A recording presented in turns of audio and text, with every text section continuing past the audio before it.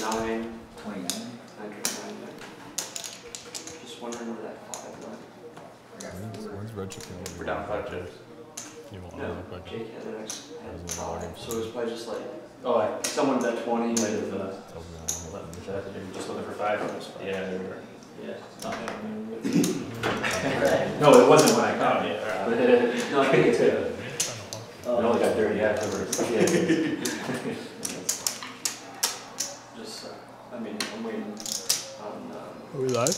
there's, All right. technical difficulties with the stream.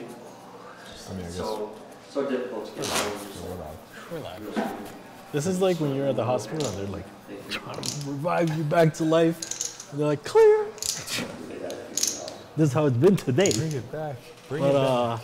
all right, I still got energy. I still got some. I still got some. we're back. We're We're all good now. So We far, got it no all chips have figured been out. bad for us. I mean, we were in a heads up. Hopefully this works. I'm pretty excited to bring it to you guys. We will still run for 3 hours because we promised you 3 hours. Everything was so smooth. We We're were people of our word. Unless this thing goes down. then we're- 5 days.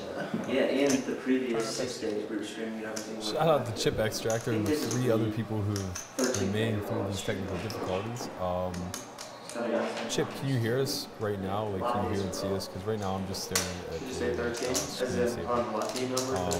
Let us know Yeah. so we can figure out if we're live or not. Today said. Sunday.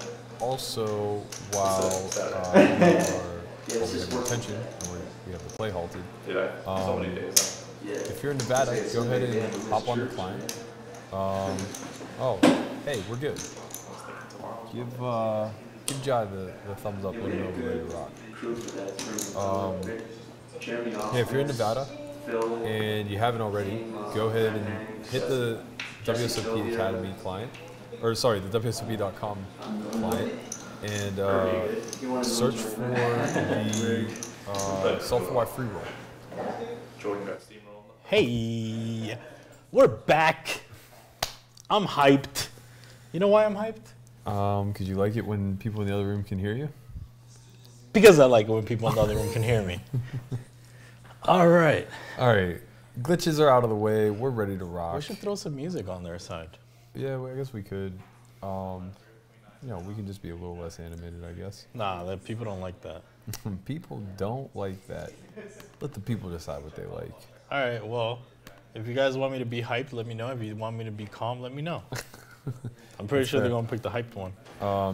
You told Jai we're ready to rock? Yeah.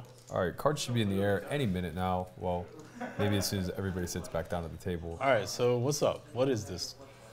Yeah, okay, so let me explain. No, but you got to be hyped. You can't just be like, I don't got to be anything. I'll just tell the people how it is. WSOP.com, baby. We partnered with them about 12 weeks ago. We wanted to bring a bit of a, I guess, all-inclusive learning experience for their clientele. You know, for me personally, I think it's important that we help contribute to growing the ecosystem of poker. And WSOP kind of provided that outlet a little bit. So we agreed to do a one-day academy for them. And basically they would run a competition for the 9 people who would get the seats. So of the 9, only 5 decided to come. Their loss, as far as I'm concerned. We worked all morning on strategy. So we've been basically going through strategy talks since 10 a.m., broke for lunch, and then sat these guys down a little bit after 2 to fire up some cards and play a little 2-5. So they're actually playing a mock game. It's not for real money, but it is for real prizes. The winner of today will get a coaching package, their coach of choice, between myself, Chin, and Jordan, of course. Chip, I'm happy to hear you're excited. We can't wait to have you out here, my man. So it looks like cards are in the camera air. looks okay. Yeah, we're ready to rock. All right, so do what you do, man. All right, let's get it popping, ladies and gentlemen. All right, so what I expect to see my man Jake in the white he's going to. I think he's a favorite in this game. He's been paying attention. He's been listening. He likes to play poker. I'm still learning the names, so I might call people by the way they're dressed, or maybe I'll just learn the names. Yeah, why don't you just learn the names? I'll try to just learn the names. But all right, it looks like Andy here has a pair and open in the straight draw, and Brent here is barreling the turn with bottom pair.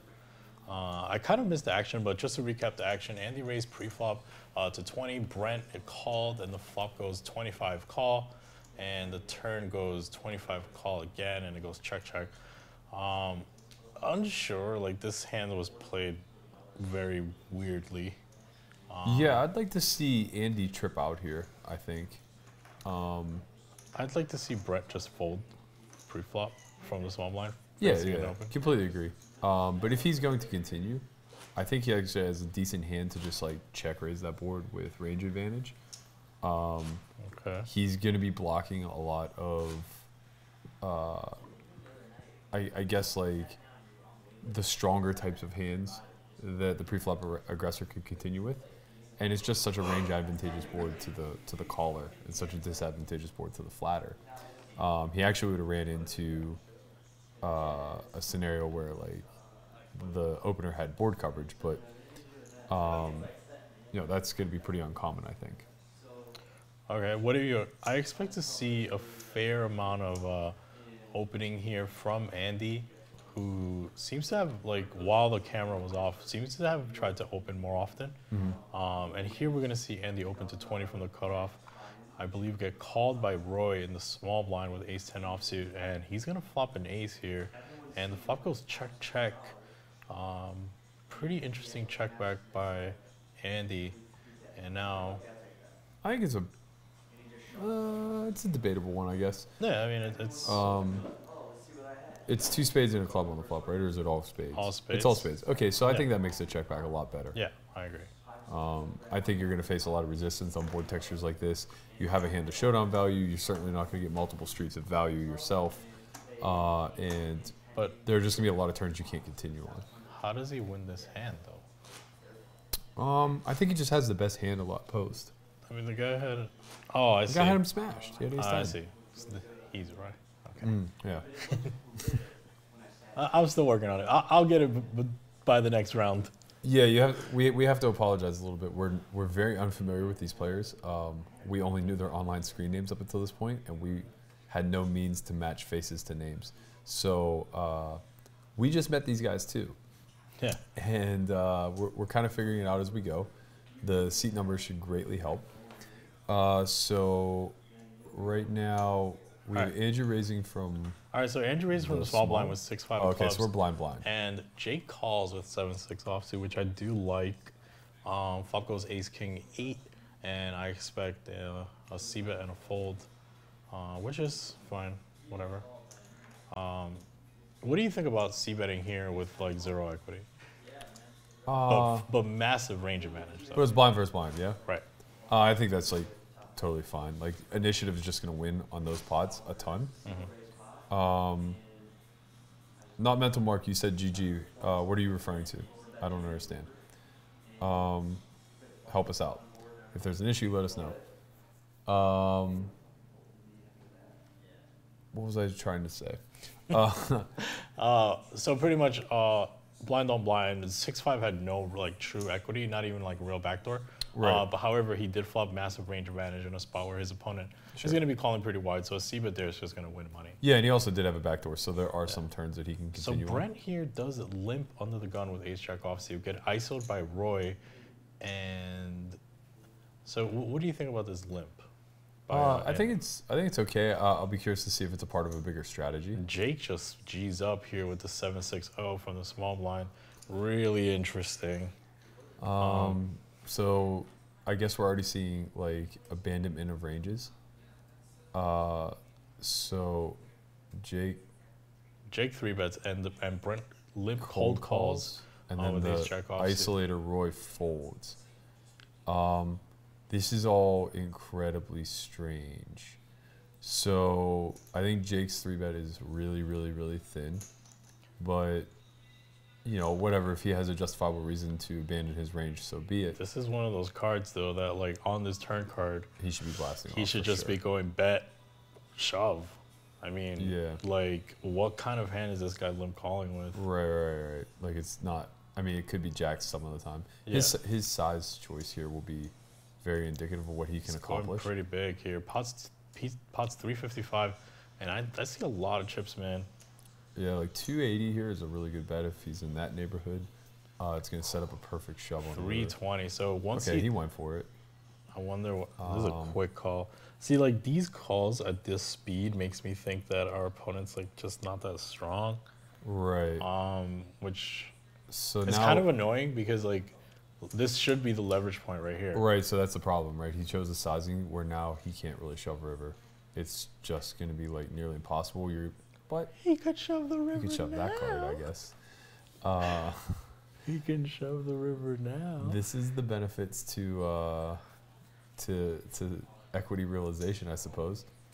You know, sometimes you just get there, and I think Brent's in a weird spot right now. I mean, I think he has to just. I mean, I think he should have folded turn, so I'm not really sure. I Like, think he should just fold. Like, wow. but I mean, He does block. relatively ace king. speaking, like he should really be folding turn a lot, right? Right. I mean, he faced pot on the turn. But- Yeah, it I mean, seems pretty tough. I mean, this hand. Let's just be honest. Like, he's not supposed to limp call the 3-bet pre-flop. Camera 5. Right. Well, And it okay. just- So that's kind of the thing, right? Yeah. Like everything got kind of messed up from the He start. here. called.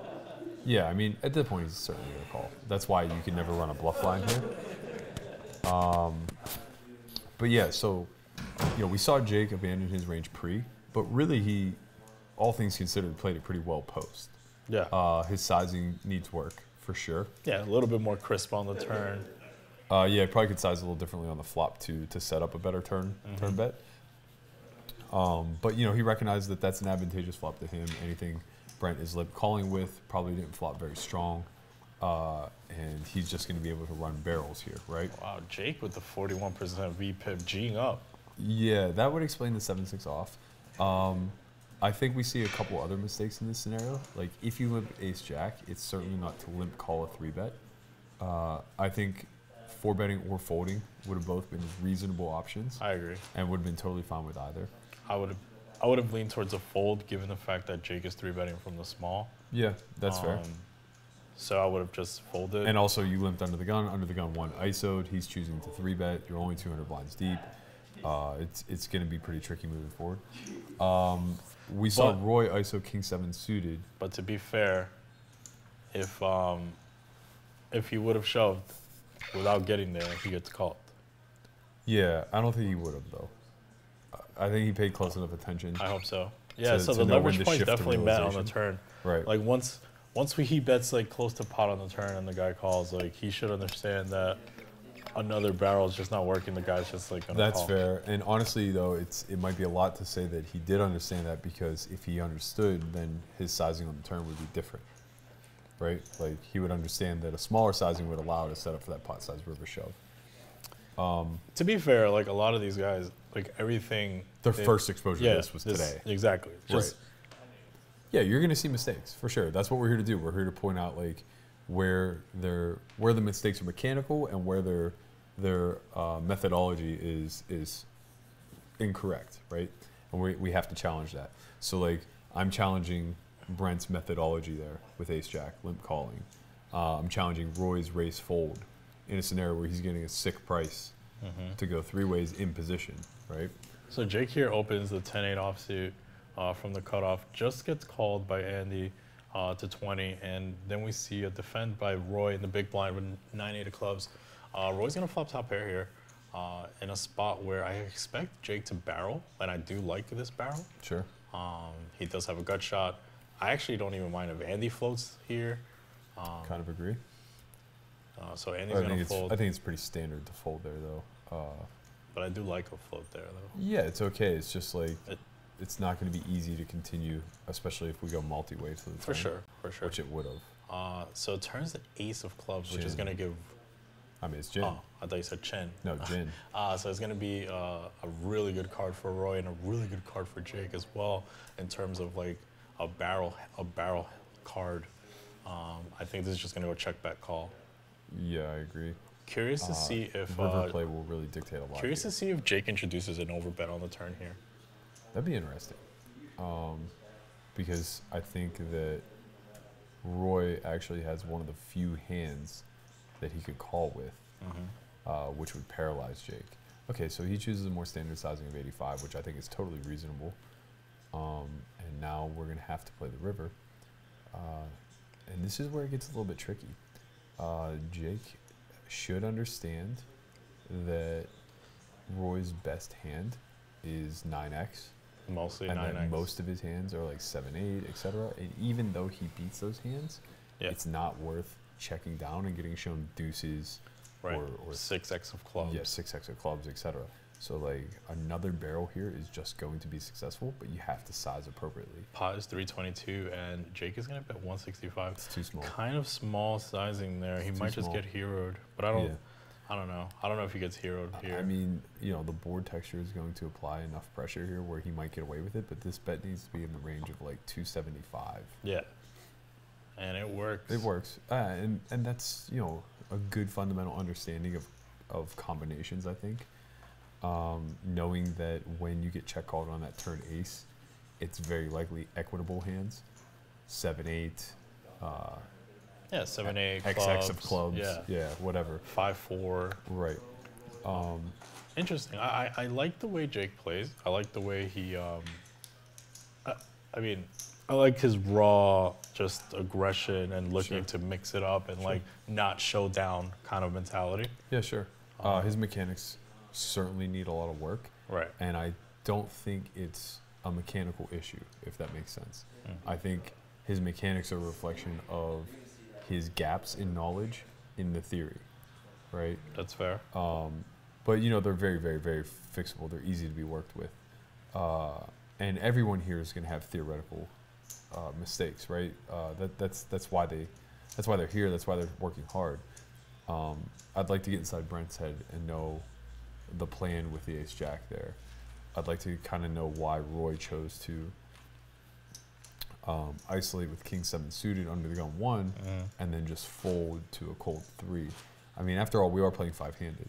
Yeah. So that kind of changes the dynamics a lot, which justifies a little bit more why Jake's leaving his range construction so much. But also, you see he's really leaving himself hang out to dry hand after hand after hand. Yeah, for sure. And you just can't do that accurately enough at that rate.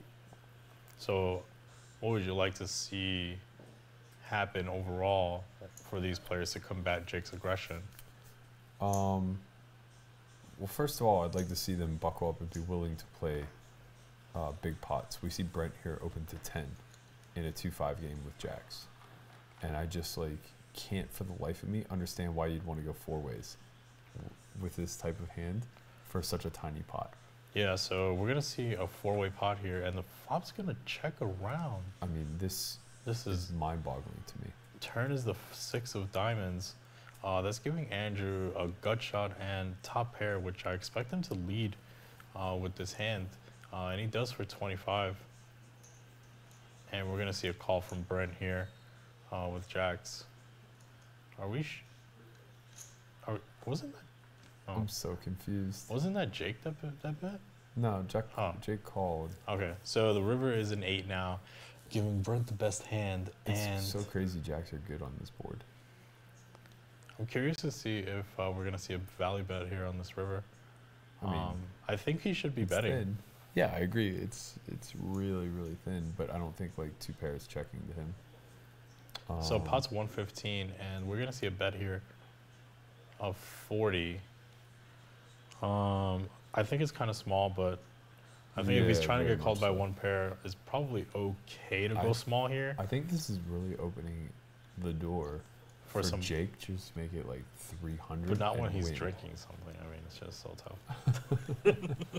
Is it? And he does find the call here. I think it's definitely interesting with the 5 in your hand to just like go for it. Like just like check, understand that you're gonna have showdown when it goes check, check, check. Right. And then when the guy bets and you think he's going thin, to just blow it up in his face. Yeah. I think that's completely reasonable. I think that you retain enough information with your hand to just really realize that he doesn't have that strong of a holding, especially given the action thus far, his sizing, etc. However, there's something to be said about just like paying off this small pot and now having this kind of information, right? That's definitely like true. Now we know that he limp cold called a 3-bet with ace jack off, and Well, they don't know that. yeah, they do. They got called. They got called Yeah. and showed.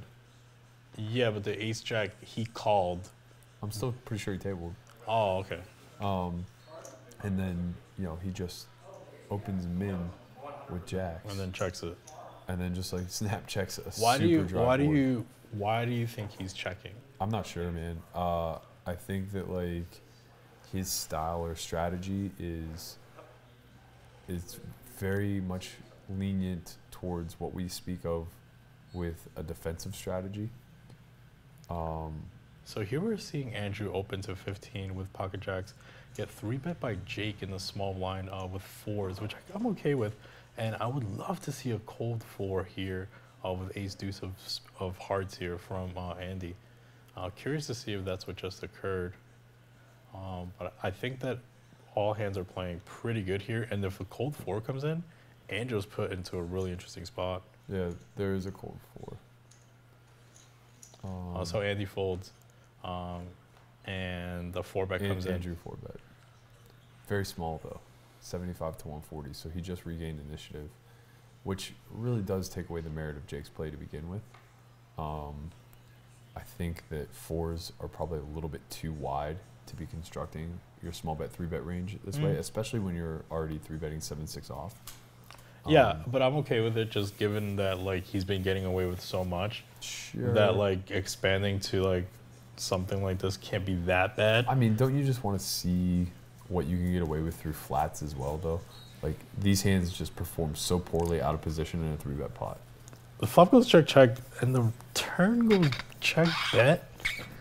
I'm unsure what a turn bet accomplishes here, to be honest. I kind of agree. I think that we should just be checking again. I think we got a pretty, like, one of the worst cards on the turn, especially in a 4-bet pot here where our opponent should have like ace queen, ace jack. Right. I think that just checking that turn is just going to be superior than betting. Yeah, for sure. I mean, he does turn equity, but you're not folding out better either. And I don't know that much worse can be calling. Yeah. What up, dangerous children? He says, what's up, guys? Been really digging the streams all week. Thank you so much. We put Thanks, a lot man. of work into this. This is a WSOP.com sponsored event. That's right. They gave us 5 qualifiers here to join us at at Solve for Why Academy, and we're here dissecting their play. So today's going to be a little bit of more strategy-driven, less jokes. Yeah. And we will try to, we want to give these guys this tape after, so that they're able to review and study and for you guys to also follow along what we're talking about with these guys. Yeah, for sure. If you look in the chat, I just nightbotted the free roll that we are putting on through WSOP.com. That'll be Monday, starting at 6 p.m. Winner will get a shot into the 333 online bracelet event. So you can literally win a bracelet for $333. And we're giving away a free seat to that. Also, what we'd really like to do is live stream whoever does win that seat and qualifies while they're playing the actual online event itself. So give a little love, give a little publicity, put somebody in lights that earns the seat. Jake opens here with 8-7 offsuit, gets 3-bet by ace-4 offsuit from the cutoff. Yeah. So it looks like things are going to begin to heat up for Jake here. Like I don't think he's just going to get away with it continuously. I'd really like to see him adjust and get a little bit more into range constructions. We kind of harped on it so heavily early, and I don't even mind that he's taking some liberties and expanding some. We're 5-handed, like okay, I get it, but some of these 3 and 4-bet spots have just been like really wide. Yeah, I mean, I think that. So, how do you approach those situations where you feel like you're maybe the best player at the table? Like, how do you balance between like taking every spot and being somewhat reined in? I mean, you know, I do have to fight my urge a little bit. I find myself in Jake's shoes more often than I guess I'd care to admit, but it's just really about like trimming the fat. I don't have the same urge looking at 7-6 off to 3-bet now that I'm a little more calculated as I have in the past, where it's just like you see some money out there and you've just had enough and it's time to kind of fight back. So here it folds around to Andrew and he raises, I guess, 3-bet by Jake.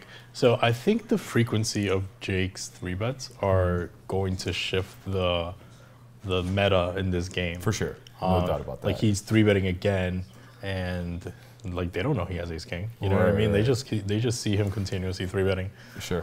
So that's gonna shift the meta in this game. I'm unsure how they're gonna react, and I'm also unsure if Jake is going to follow that meta in such a way that is gonna allow him to capitalize. You know, because it's also easy to like just let the reins go and just kind of like abandon all strategy and just like keep stepping on people's throat if they'll Right. let you. I agree. He's definitely going to be the catalyst to this game. It's very clear the action is going to go through him. So I'll be curious to see particularly how his left adjusts.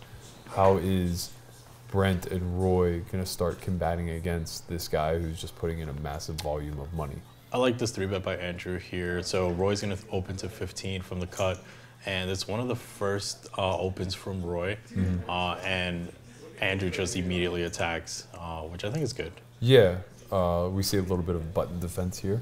And he actually pushes the best hand out of the pot. Ace-6 of clubs folds from the blinds. What's up, Poker Ninja? Thank you so much for joining us. Today's going to be a little less fun, a little more strategy. We're really trying to put a good product out for these 5 who have qualified through WSOP.com to experience a one-day academy with us. For those of you who haven't attended the academy in the past or consider attending in the future, this is what the gameplay portion looks like.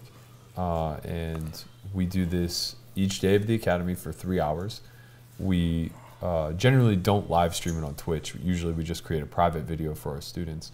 But per our agreement with WSOP, we said we would put it out here. Everybody at home can follow along. So Jake now finds another 3-bet. He has it though. And Andrew's just had enough. So Andrew raises with the 4-3 of hearts and now finds a defense with 4-3 of hearts, which I think is pretty poor. Yeah, that's a little wide. You know, I've defended in my day with hands like this, but the problem is like you catch board textures like this, and you need to be able to check raise. And I think that's what's and I just actually. don't think you can. Yeah, but I think that's what's going to happen here, and it's just bad timing. I kind of disagree. I think he's just going to check call. I don't think he's really shown that he's willing to put in a high volume of chips thus far. He's going to prove you wrong.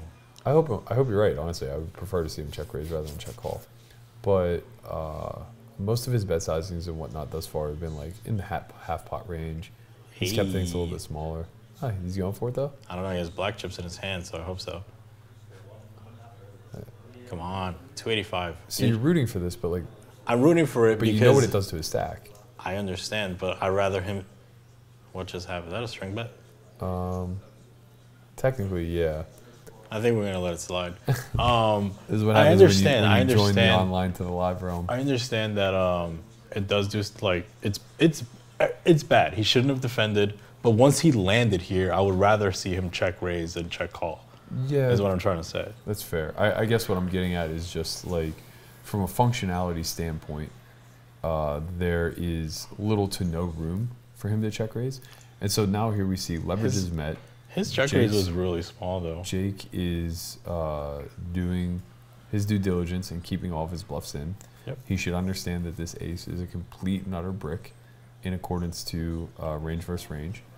So pot's 437, and I think I saw him bet 30. 150, I believe, is the bet.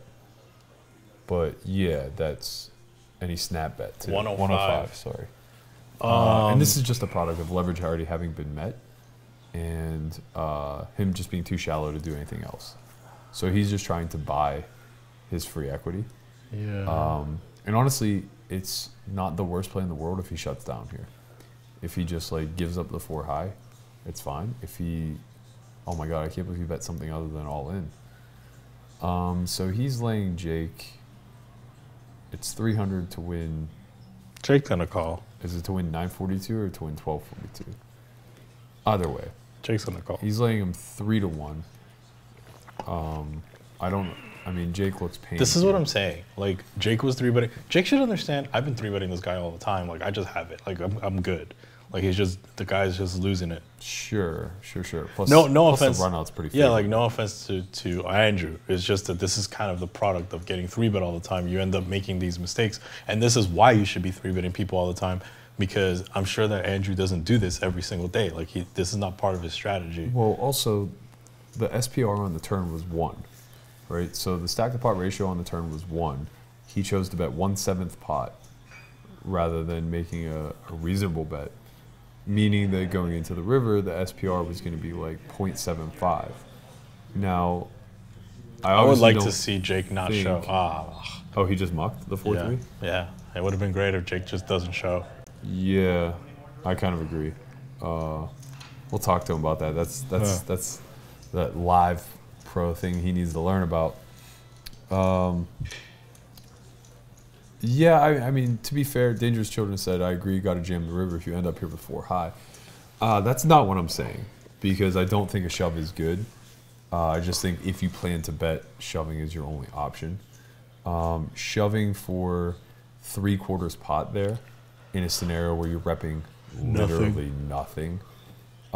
And Jake is damn near the top of his range, which you can't really know, but it's pretty tough for him to have like Queen Jack high at this point. Well, when it goes 3-bet and then it goes bet call by Jake on the flop and then call on the turn, it looks like he has some semblance of a decent hand at the minimum. Like also just like his tens his and floats 8. got there. Like his ace highs are not That's what I'm folding saying. flop. His ever. bet calls with ace king, ace queen, ace jack, Sure. all got there. His overpairs on the flop are just not gonna fold now. Like if he has jacks, he's not folding those hands. Like, so I guess we're trying to get him off an 8. Yeah, right. It's just not going to function very well. Yeah, Dangerous Children, we agree for sure. It's the whole pot construction up to the river that is the issue. So pretty much all of your river options suck. Whether you shove, bet, or check, you basically have 4 high and you're making 3 losing plays. It's just a matter of which one loses the most amount of money, right? So yeah, I wholeheartedly agree with you. I think that when he check raised flop, he may have even had the intentions of shoving the turn, but when the ace peels off, he realizes that's a range card for Jake, and now is just trying to purchase the 5 pretty cheaply. So he goes for the $100 bet. It works. Now I think you could just check though. Oh, for sure. For Like sure. you could just check and realize when against the times that Jake has a hand like he has.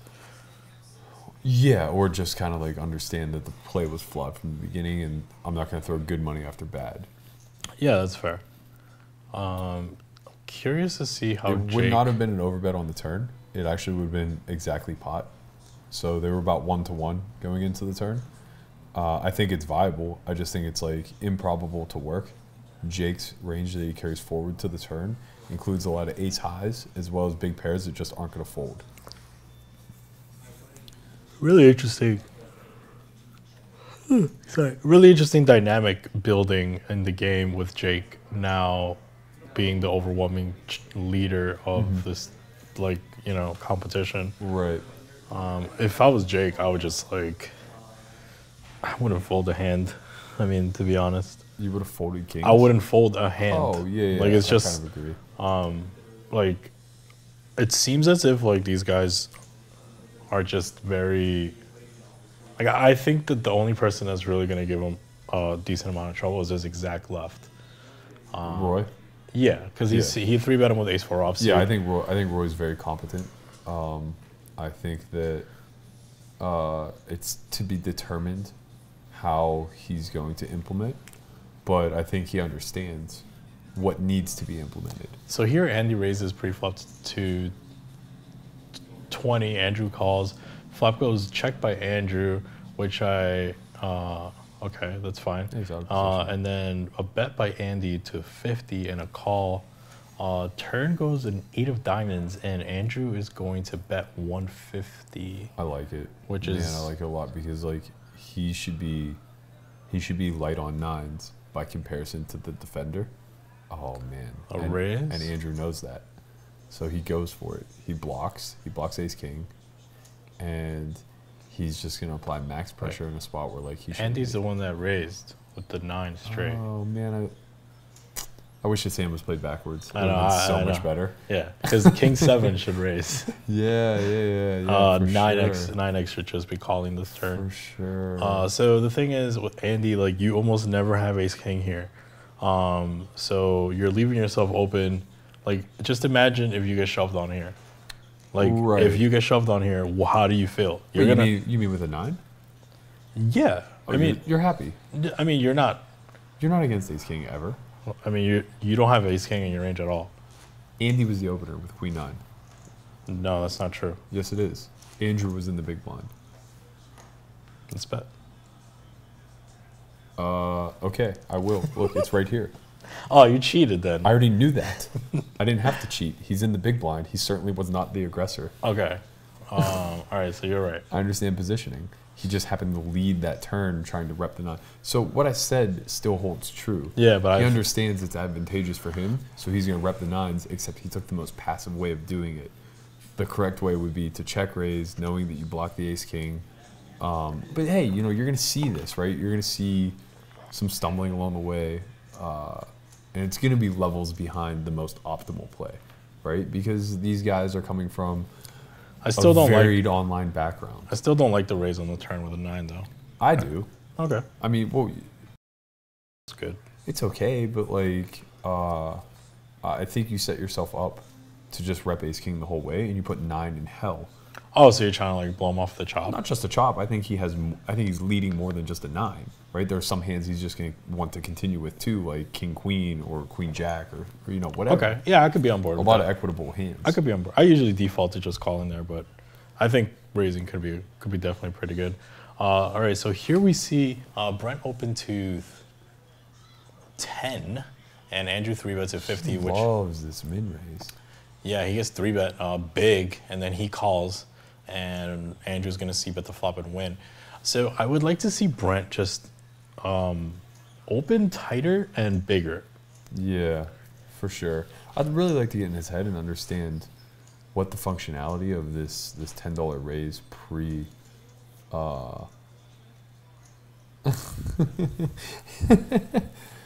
Trust me, Chip. It really does drive people insane. You're just not always right, though. Oh man. You See think what I'm you're always saying? right. That's what drives people insane. You see what I'm saying, man? I really, I appreciate that comment on so many levels. I can't even begin to explain. I do want to address a couple questions that you had. You asked how many hours of strategy talk they get with us. We spoke for about 3 hours this morning prior, and they're actually going to have a sit down with Elliot Rowe after this. So they're going to get a full. They're kind of getting like a full day of the academy. Brent limps here under the gun with 4-3 offsuit. Gets ISO'd by Roy Who has it with this ace time? king suited. I would like to see Andrew 3-bet the button with this hand. Yeah, I think it could go either way. I'd really like to see Roy's raise sizing be larger when ISOing a limp, especially after seeing Brent limp cold call ace jack. It's like he's not folding for any amount. That's clear. I'm okay with. I'm actually curious to see what Andy's gonna do with this hand with the double gut shot. I think it's a standard just call. Yeah, I on think it's a standard on check call. 2 diamond board But for sure. Andrew leads here with bottom pair. Oh no, wait, it checks to him and he bets bottom pair. I think that's okay. So Roy just surrendered. Yeah. Yeah. And Okay, in a 3-way pot. Oh, hello. That's a fun card for action. I think it's just gonna go check bet fold. I think it might. Okay, you're right. I was gonna say I could see a spot where Andy just reps this, and just barrels again. I mean, it's definitely viable. Seems okay, but yeah, you're right. It's just an easy check bet fold. I'm curious if ace king of spades there could potentially continue in some facets. It's kind of just a tough board though. Yeah, I think A you need four-way at least pot. I think you need at least a diamond in your hand at that point. Well, he had ace king of spades. There was a 5 of spades or something. Oh, yeah, it is king off, I think. Okay. Ace king black, yeah, but I think it was spade club. If it's ace king of spades, I think you could probably fire a c-bet. I really hope you're wrong. We'll let the chat go ahead and rewind it for us and let us know. But yeah, so we did. Basically, they got a full 1-day academy out of us, and given their online background and the fact that they're playing mostly capped games, we actually just presented the capped webinar for them. So they're going to get a copy of that to go home with, as well as they're competing for a coaching package from one of us 3 coaches. It's up to them; it's their choice. I mean, they'll probably pick you. I don't know. It depends. I mean, if Jake wins, I would assume so, because we can just talk baseball the whole time. Yeah. All right. So here we're gonna see Andrew open to 15 under the gun. Jake's probably gonna find the 3-bet here from the cutoff with King Jack offsuit, which I am okay with. Yeah, these are the hands I'm cool with him expanding out to. Yeah, like it's usually not in our 3-bet construction range, like this exact hand. Right. But in a shorter-handed game where you deem yourself to be the better player on the table, I am perfectly okay with including this hand, especially if you're targeting your opponent on the right. So he 3-bets here to 45, which I'm okay with, and it looks like Brent is going to enter the hand through a cold call with King Queen offsuit from the small blind. I would just, what would you do here with King Queen offsuit? Would you just find the cold 4, or would you call, or would you fold? It's a really interesting spot because they're 1,000 deep, right? Yeah. Against Jake in particular, who I've deemed to be pretty capable of leveling up, I think I would cold call. But I would plan to lead a lot of boards, particularly like one like this, where I flop 0 equity and can just pretty comfortably bet fold. Now Brett goes ahead and bets. How funny is that? The largest bet we've seen him make so far was with his stone cold airball. Yeah. On a 3 flush, where when called he's just dead. I think it's because I don't want to speak for Brent, but I think it's because potentially there's no fear, right? Right. Yes, it's and I agree with you. And I think we'll see him play the stone nuts this way too, right? So there's a little bit of balance there, but the problem is that the majority of the hands that you play are going to be in that marginal realm where you don't have that sense of security in it being like straightforward yes or no. And that's going to lead him to make a lot of egregious betting errors, some of which we've seen. I mean, he definitely left a lot of money on the table with the jacks. Yeah, for sure. Oh, and potentially could have just lost the pot facing a check raise. Right. All right, so here we're going to see the action fold around to Roy, who's going to raise 15 from the small blind into Andrew, who does defend with A5 offsuit, which I do like. I would like to see Roy increase his pre-flop raise size. Flop's going to come King Queen 9 with 2 diamonds, and Roy's going to bet 20 and win the pot. Yeah, I agree with you on the pre-flop raise sizing. I think it's very clear that everybody's pretty loose passive here so far, with the exception of Jake. And moreover, you're playing 5-handed. And if their calling requirements are this low, then let's get some money in the pot, right?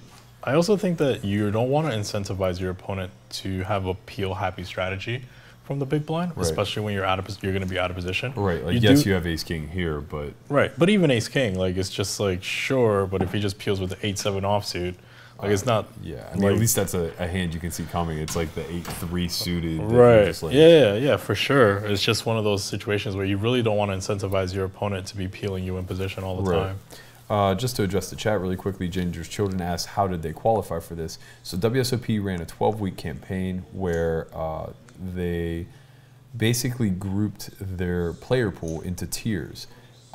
Maybe tiers is the wrong term. Teams, I guess. And each week, it was one team's week. So they were up to qualify that week, and the amount of APPs that they accumulated would allow them to qualify. The other 3 remaining teams would then earn APPs at a higher rate. And this would just rotate for the course of 12 weeks until 9 9 members were selected. Of the 9, 5 elected to attend, and that's who you're seeing play right now. So they went through 3 hours of strategy this morning. They're going to play for 3 hours, and then Elliot Rowe's actually going to come and do a mental game talk for the remaining hour and a half. So in this last hand, we saw a raise with ace-8 of clubs, and Jake defend with pocket sixes from the big blind. The ace-8 of clubs was from the button. The flop came down queen 7-4 with the 7 of clubs, and ace-8 of clubs checks it back. I think ace-8 of clubs should be barreling that flop at a very high frequency. Yeah, that's a board that you're going to be just greatly incentivized to bet your entire range on, I think. Yeah, especially when the 7 of clubs is present. Like, you're just going to turn backdoors galore. Sure. And you're just going to be able to barrel off at the minimum 2 times and blow your opponent off like 4x or some draws at a decent frequency. For sure. I wholeheartedly agree. I think that a lot of times that's where you see the most errors at lower stake play is the inconsistencies with when to bet and when to check. And it almost seems like it's just random. Sixes particularly when you don't have something. Yeah, sixes got to show down there in a spot where sixes might just like fold the flop. Right. Yes. And the turn was a jack. Like, sixes should just not see the river there. Yeah, agreed. So here we're going to see Roy raise with pocket sevens here under the gun. And Roy's kind of like the X factor in this game. Like, I'm not really sure what to expect from him. He seems to like to open. I think Brent should be defending this big blind 100%. What did he have? He just folded 8-5 of diamonds, facing a 15 open. Yeah, I mean, I think we can agree, though, that's not really his style. To his credit, he's not loose passive in the sense of calling too much. Yeah. He's just loose passive in the way he initially enters the pot. Yeah, I agree. Chin's eyeballing that Diet Coke like it's the last one on earth. It was Diet. I agree. I just think that in a 5-handed game, folding your big blind like that is just going to like leak you a little bit of money. Yeah. In 9-handed games, you'll probably get away with it more often because like you get to hide a little bit more. Yeah, just fewer big blinds. Yeah, but in a 5-handed game, when you're folding that hand, it just makes you kind of a big target from the big blind. Sure. But either way, I think I do agree with you. It's a little bit more consistent. I do like this 3-bet by Andy here. So it goes raise from Jake and a 3-bet by Andy. And we're going to go heads up. I think Jake could fold this hand. And Andy flops the nuts and finds a check back on the flop. I hate this check back. I just think this board texture is such that, like, yeah, you have it crippled by flopping the nut flush, but Jake is just going to have a lot of hands that he's defending against 3-bets with that are going to be incentivized to continue. Pairs, open-enders, hands that are drawing stone dead. Unfortunate run out by Jake here. He's gonna pay this off big time. I'm curious to see if he's gonna check or bet. The thing is, he's gonna pay this off for sure. I was gonna say, as long as he checks, it won't be for very much though, because Andy has no way of knowing that he could possibly have a strong hand here, and is just gonna be forced to bet like half pot, especially blocking the ace himself. I think that any raise here is polarizing, and so we should be big. I agree. I think it should be. I wouldn't even hate of like 600 or 700. Yeah. And I also think Jake can pretty comfortably bet fold here. Not for this price though. I think we're looking at a raise to 500 total, which means it's only gonna be like 375 more. What are raise to 600, so 470. Yeah, 375 more. You can't really fold here. No, he's gonna pay this off for sure. Andy makes it a point to ensure that he's going to get paid, but the problem is that like when Jake chooses to lead this river, let's just be frank here. Andy should have stacked Jake here for sure, because when Jake chooses to lead this river, it's more likely that he has a small flush or 5-4 exactly than it is that he has a set or 2 pair, right? You block the ace yourself with the ace-5, you block 5-4 with the ace-5, you block spades, but not really any of the relevant ones, right? Not queen jack of spades, not the merged spades. Yeah, not queen jack, not jack 10, not 9-10, not jack 9, not king 9, whatever. Like there's so many combinations of the second through like 5th nut flushes that's really what you should be targeting to get value from. So this raise sizing should be such that you're pretty close to getting stacks in. Wow, and he folds. Man, that's just a kid who's played too much live poker. Like, because you just have to really know your player pool and know how much they're under bluffing the river. Jake looks to no man. Yep. Cue the Nick Howard. Listen, speech I there. mean, the guy just said this line is not bluffing, and I'm not beating any. Like, he's like, this line is value. I'm not beating his value. Yep. And he's not bluffing, so I'm Yep. gonna fold. It really is, like, theoretically, such a terrible fold. Oh, of course. But exploitatively in practice, it's an excellent display of discipline. Oh, for sure. Because, I don't know these guys very well, but I think I can say pretty confidently that collectively they all under bluff the river. Yeah. To a degree of maybe But zero. this was a fancy play syndrome. Like, if ace-5 just bets flop, Yep. Jake calls. Yep. The turn's a brick. If Jake chooses to not believe turn barrel, river's an ace, and we're stacking him. Right. And it's like, if you just play the hand. Right, and it's for all what about it is. construction, right? He Right. doesn't need to bomb the turn. Right? It's still just like a pretty clean card. And really, it's like if you're going to check, that's the street to check. Right? Bet the flop, make it look like you have ace-king with the ace of spades, knuckle back turn, and now when you drill it on the river, you're going to face a bet and you can go for it. Yeah. And now it looks like you have something else, like ace-king, ace something. That's a very experience-driven line, though, right? Like when you're more in an entry-level spot in this game, and you flop the absolute stones, your initial reaction is to let your opponent catch up. Fair. You don't really consider the idea of protecting the rest of your range, like if you had king queen with a spade. Yeah, I think that he should think about, like, I'm really gonna be going after this guy, and he has, right? Yeah. So he should be thinking, like, all right, if I'm gonna be going after this guy, like, I really need to, like, when I do actually have it, like, be betting, you know, because he's gonna be betting when he doesn't have I like to think about those hands like, if I had ace-10 with a spade, what would my line be? And it would, by and large, be to be all in by the river. Yeah, bet. To just trip out. All right, so Brent limps here with 6-5 offsuit.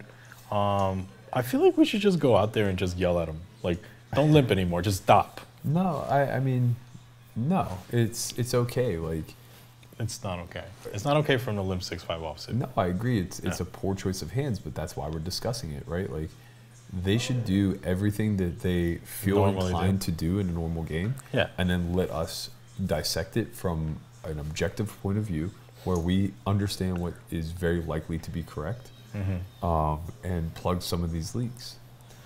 So here we're going to see Roy I with think pocket a nines. big aspect is that they're too impatient to wait for hands like this. Is that 30? Might be 50. Oh, it's okay, 20. it's 20. I would like to see them raise a little bit larger. Andrew's just going after this guy, huh? All right, so it goes 30. 3-bet by Andrew in the cutoff to 50, and it goes fold around. Quick call by Roy.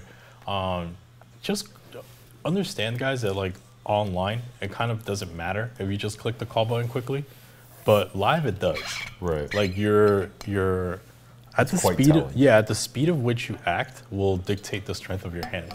So Roy here calls quickly pre-flop, and what that signifies is that you have a hand that's never folding but is never 4-betting, and that's going to be some sort of the middling portion of your It's range. never ace-king. Right. It's never aces. Queens. It's never kings. It's always going to be king queen suited, ace queen offsuit maybe, ace jack suited, pocket nines, pocket eights, pocket tens. Yeah.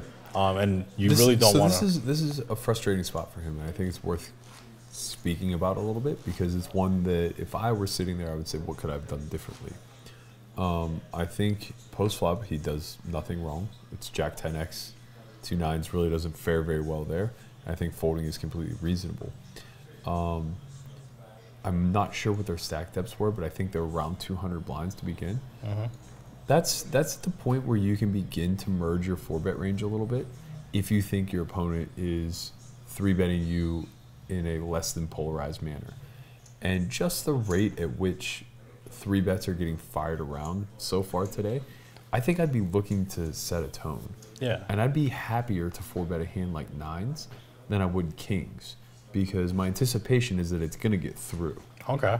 And you know, getting a 4-bet through with kings is a real problem. Yeah, you don't want to get it through. Yeah, right. We're just like losing heaps of value with a really strong hand.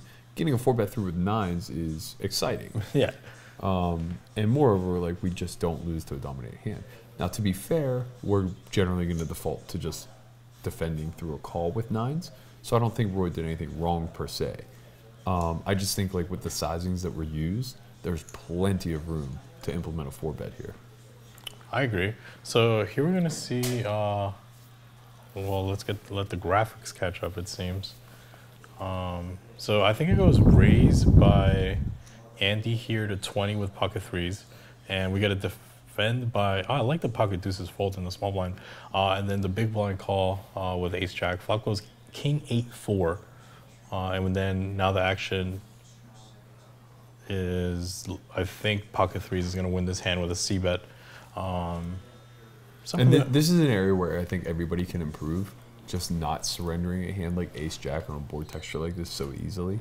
If you're unwilling to 3-bet that spot, which is totally fine, I think it's completely reasonable to just defend from the big.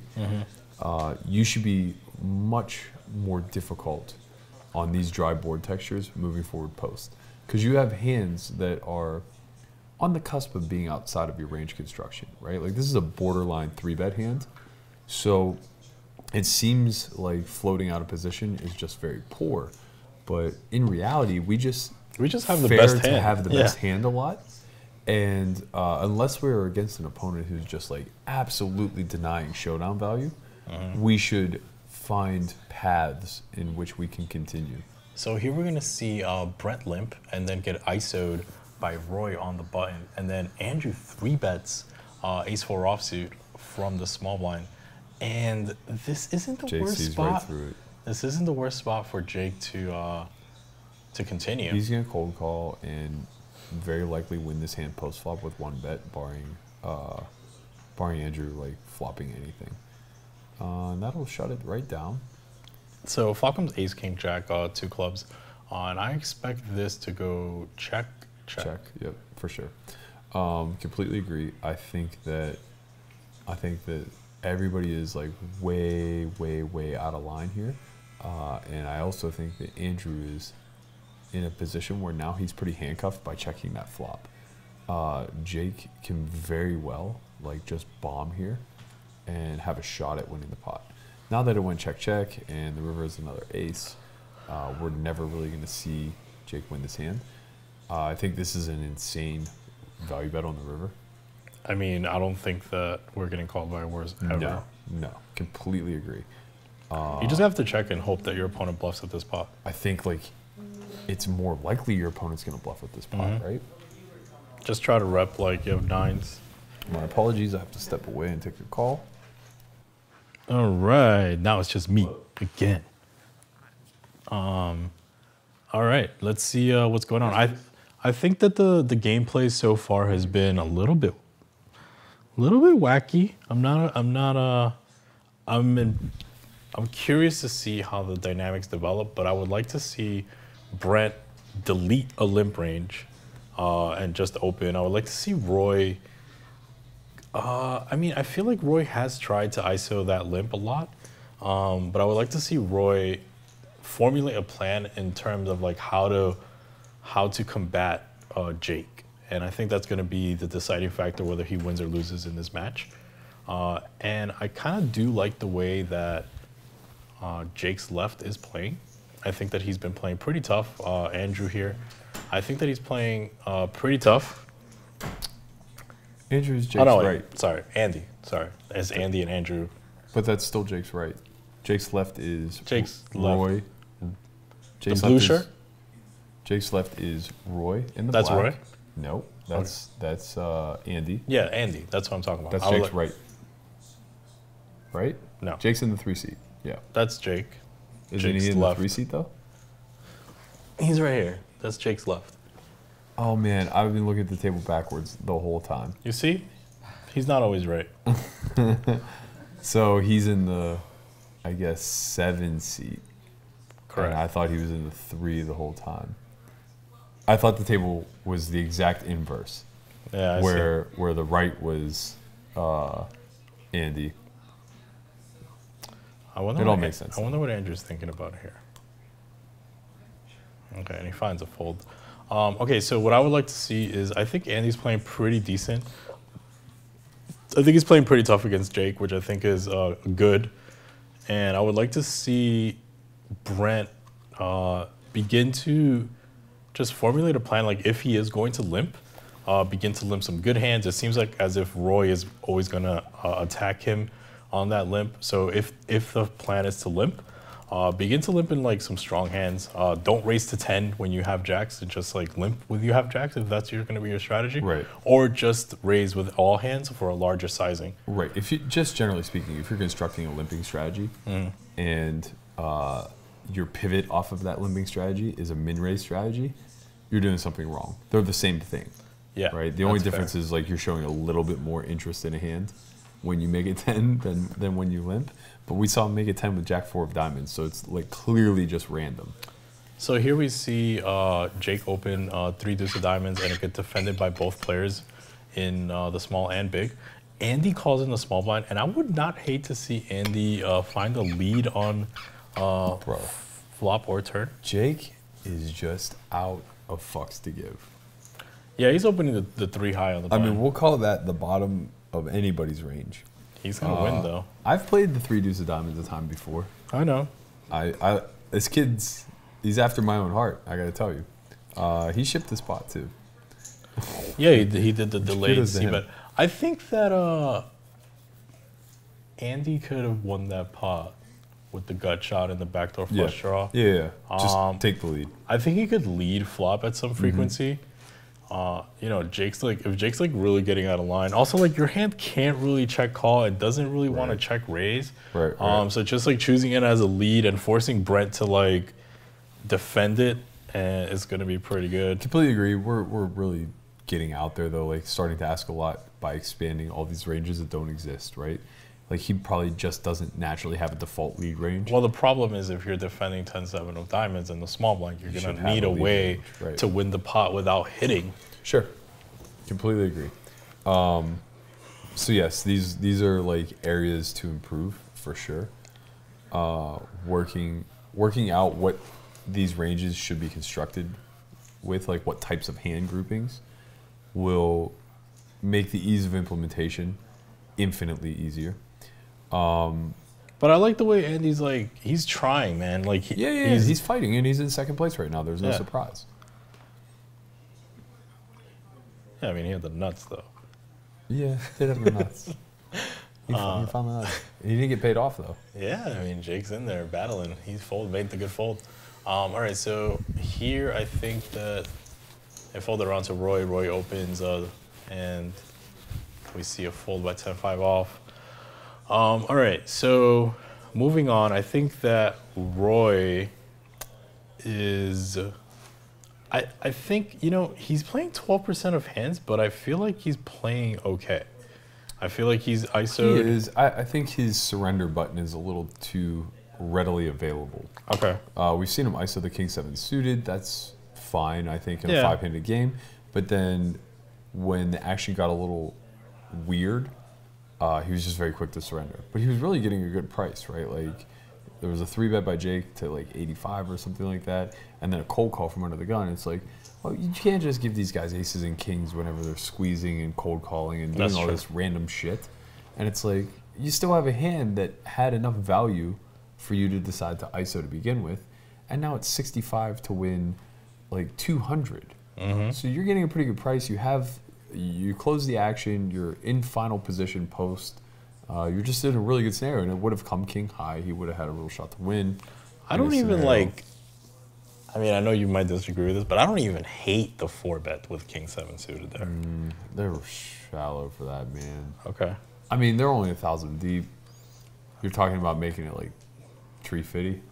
Yeah, and then just fold. 285. I mean, your hand sucks. Yeah. You're just, you're putting in like It's almost- 25 to 30% of your chips. I mean, if I had 35% Ace 5 suited, I would just 4-bet there. So It's like, a little different. I mean, it would have been straight for value at that point.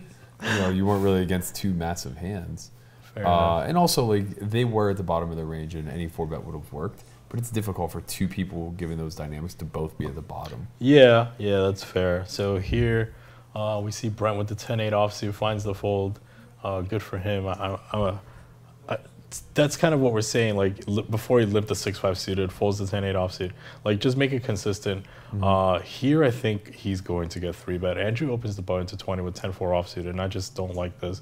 Like your left is showing a propensity to just like not give up. Yeah, and we're just getting mashed immediately. Yeah, you're just getting showered a lot. Yeah. So we see Jake 3-bet with Jack 9 suited to it's kind of 90. like the old mentality of dare them to stop me.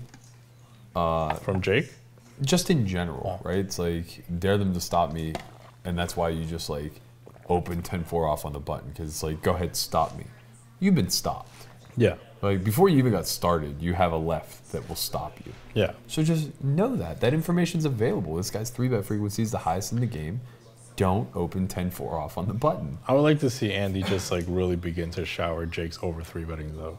Yeah, but I Like mean, to be fair, he needs some qualifying hands. Yeah. Right? Like he had 9-4 off. No, there. for He's just sure, not for sure. doing I just want to anything. see him begin to like take the ace, begin to take like the hands. Tell Jai to get him a stack. And where we sit up? no, wherever. All right, so we're gonna be joined here by a Special guest. by a legend of the game. That's right. A legend of the world, really, more so than the game. Actually, that is very true. But just to finish my point, I would like to see Roy begin to take hands like Ace 10 offsuit, Ace 9 suited, King 10. Yes. Like double. I don't know double. that we've seen him have that many spots. Agreed. to I'm do just it. saying that when it comes. Yeah, I think there was one particular spot where Jake 3-bet the button with like something not great, and And he called. he folded a 6 of clubs. Oh yeah, that's the type of stuff I would like to see Yeah, him. right. He was begin in the to small implement. blind. It was a little sketch, but I agree. I would like to see him pull the trigger. Brent bets really small with the set here on the, and then it goes check. Okay, I don't know. He checked back the flop. Yeah, check through on the flop, and then he bet small on the turn. Tough board. I mean, you're just not going to get much action when you're up against King 3. So who is this person that is joining the game? So really good friend of mine. I've been playing cards with him for almost a decade. He is the richest man I know. His name's Bob Bright. He's actually the one who was able to get me invited to the big game because he likes my action so much. So I've in exchanged over the past, we've developed a pretty close friendship since then, and I've kind of like been trying to help him The guy attempt loves to break even. Let me tell you something. This man has millions of dollars, and he loves the game. You know why? Because this is a mock fucking game. Like, this guy. It's worth $0. Holy shit, bro. This is not even normal stuff. He literally sent me a text. He was like, "Your academy's today, right?" I'm like, "Yeah." He's like, "I really need to get out of the house. The big game was canceled tonight. You mind if I pop by?" I'm This like, guy could be anywhere in the world. I'm like, "We have seats open, man. You're welcome to sit. It's just a mock game." He's like, "That's fine." He just wants to torture some people. Man, he loves poker, man. He truly does. I mean, you have to understand, Bob is in his early 70s, and he truly still aspires to get better at this game. That's good. He asks me a lot of really good questions all the time. It's just like, So this is gonna turn out a pretty interesting pot with Brent having queens here. he's gonna lose massive value in this hand because of his sizing. How is this pot so small? That's a great question. He was in the small blind, and So he just flatted with queens from he the small had to blind. have. Yeah. So I'm gonna go with the assumption that Brent flatted queens in the small blind after.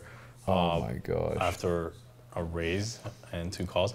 So I'm curious to see if, so he leads for 10, gets raised by Jack 9, gets 3 Look how bet. small these sizings are in a $200 pot. I don't know what's going on, man. I just hope a black king turns. Oh man. I mean, so at this point, Andy should just be shifting to realization. I don't know that that's true. Yeah. I mean, because you probably have his flush draws nutted. Not only that, like this guy just led and then called a 3 bet. Like he just has a hand. So he smells it out. That's a problem. That's gonna cost him some money for sure. Well, the thing is though, the pot's 315. Brent's gonna bet like 75. Yeah, and this is the problem with taking this approach. But like Brent should check here. Yeah, for sure. He bet 50. And this is the problem taking this approach. You literally have 0 bluffs, and you just let this guy off the hook. Andy would have put in $900 with this hand at any point in time, any street On the flop. on the flop, pre-flop maybe even. I don't know, but Is he gonna raise? yeah, this is actually gonna work where he's gonna go for thin value, and Brent's just gonna get paid off. And this is just like not adjusting to the field, not seeing what you saw before, like understanding that if Brent's weak here, he doesn't have much to bet call with. Like he's not gonna have 7s, I don't think. It's not really worth getting thin. Just happily take the $50 price and I think and Brent call should it. check because the majority of Andy's hands is flush draws. When it goes like 3-bet and then check on the turn, I think it's like a lot of flush draws in my opinion. Yeah, for sure. So I mean, Brent could just check, get value from like the thin values that Andy's gonna have, rep as if we have a flush draw ourselves. The funny part is he would have won the exact same amount. Yeah, I know. It's just like funny how the game just kind of like neutralizes itself. But if Brent 3-bets pre-flop, Andy defends, we see a flop of 5-5-3, I believe, 2 hearts. I mean, it's just game over. Like, as you know, Brent doubles up, and any line he takes, he can check, raise, or bet, call, or whatever. Yeah, sure. Yeah, no, I agree with you that it wasn't the most optimal line. I just think it's kind of coincidental, I guess, that it probably would have worked out the exact same. Yeah, it does. And that's kind of like what keeps people making their mistakes, is the fact that the paths may be righteously different, Yeah. and one may be like polarizingly better than the other, but when they arrive to the same point, it makes doesn't the same. incentivize anyone to choose the more difficult, optimal path. Man, I can't believe Bob Bray's in this game. I can't believe he's folding. This man loves poker. We should probably let him know that he's on an hour time limit, and then we're shutting this thing down in an hour and 5 minutes. He's not gonna like that. We might have to start a home game. That's true. We could play for some real stakes. I probably should do that. Maybe we'll live stream a little 1025 later. We just saw Ace Deuce of Spades fold the button. Just open muck. Well, no, someone raised. Andy raised, and I believe Ace Hijack. Deuce of Spades folds the button. Jake calls the big blind. With Ace 6, he hates this hand from the big blind. He does. But But he show likes some it when he profit flops now. an ace. Yeah. Check, call, flop. Who folded from the button? Was it Andy? No, Andy's in the hand, so it was Andrew. Yeah, I believe it was Ace Deuce of Spades. I could be wrong. It could be Ace Deuce off, but I'm almost positive it was Ace Deuce of Spades. That's fair. Yeah, I mean, if it was Ace Deuce of Spades, then they definitely weren't listening during the 3-bet strategy. But, I mean, it's so much material, man. And honestly, we got such little feedback that I personally have no idea if anybody was really buying into what we had to say, if they were following along. I think if Andy barrels this turn, he should just clip off, like just barrel off. I'm unsure why he's barreling this turn. This river makes it impossible to barrel off. I mean, he could like triple over bet. It just doesn't work though, because Yeah. like a king is so incentivized to call to chop. The big blind has enough 8s that carried through at this point, and no ace is ever folding when you're just repping ace king. I'm just curious if Hero was trying to triple barrel or not. I don't think so. Like, I don't think he just realized that the 8's not a good triple barrel card, right? It just seems unlikely. I think that Hero needs to understand there that he should just be barreling with like Queen, Jack, Jack 10, and that's like plenty of hands. Having pocket 3s is like That's a one of little your hands you aggro. just try to show down. Yeah, like you should just be shifting to like. And I'm okay realize- with like betting flop. Yeah. If you just want to like oversee that a Definitely little bit. bet flop. Like you flop range advantage. Like Sure. you should just be betting like almost at 100% frequency. But like when you're deciding whether to like triple or not, like just have hands that could make the nuts. Well, really, when you're deciding to double or not, Yeah. it's can I ever triple? Right. And when for the answer sure. is always no, then your double frequency should be like really, really low. So Brent here opens from the hijack with Queen 10 off, so he gets 3-bet by the button from Andrew with Ace Queen of clubs. and we're gonna see a fold. Brent only opened to 10. Let's be clear about that. Oh, Brent opened to 10. Sorry. What are your overall thoughts of the game so far? It looks like I wandered into Caesar's Palace to catch a random afternoon 2-5 game. Like, it's that eclectic.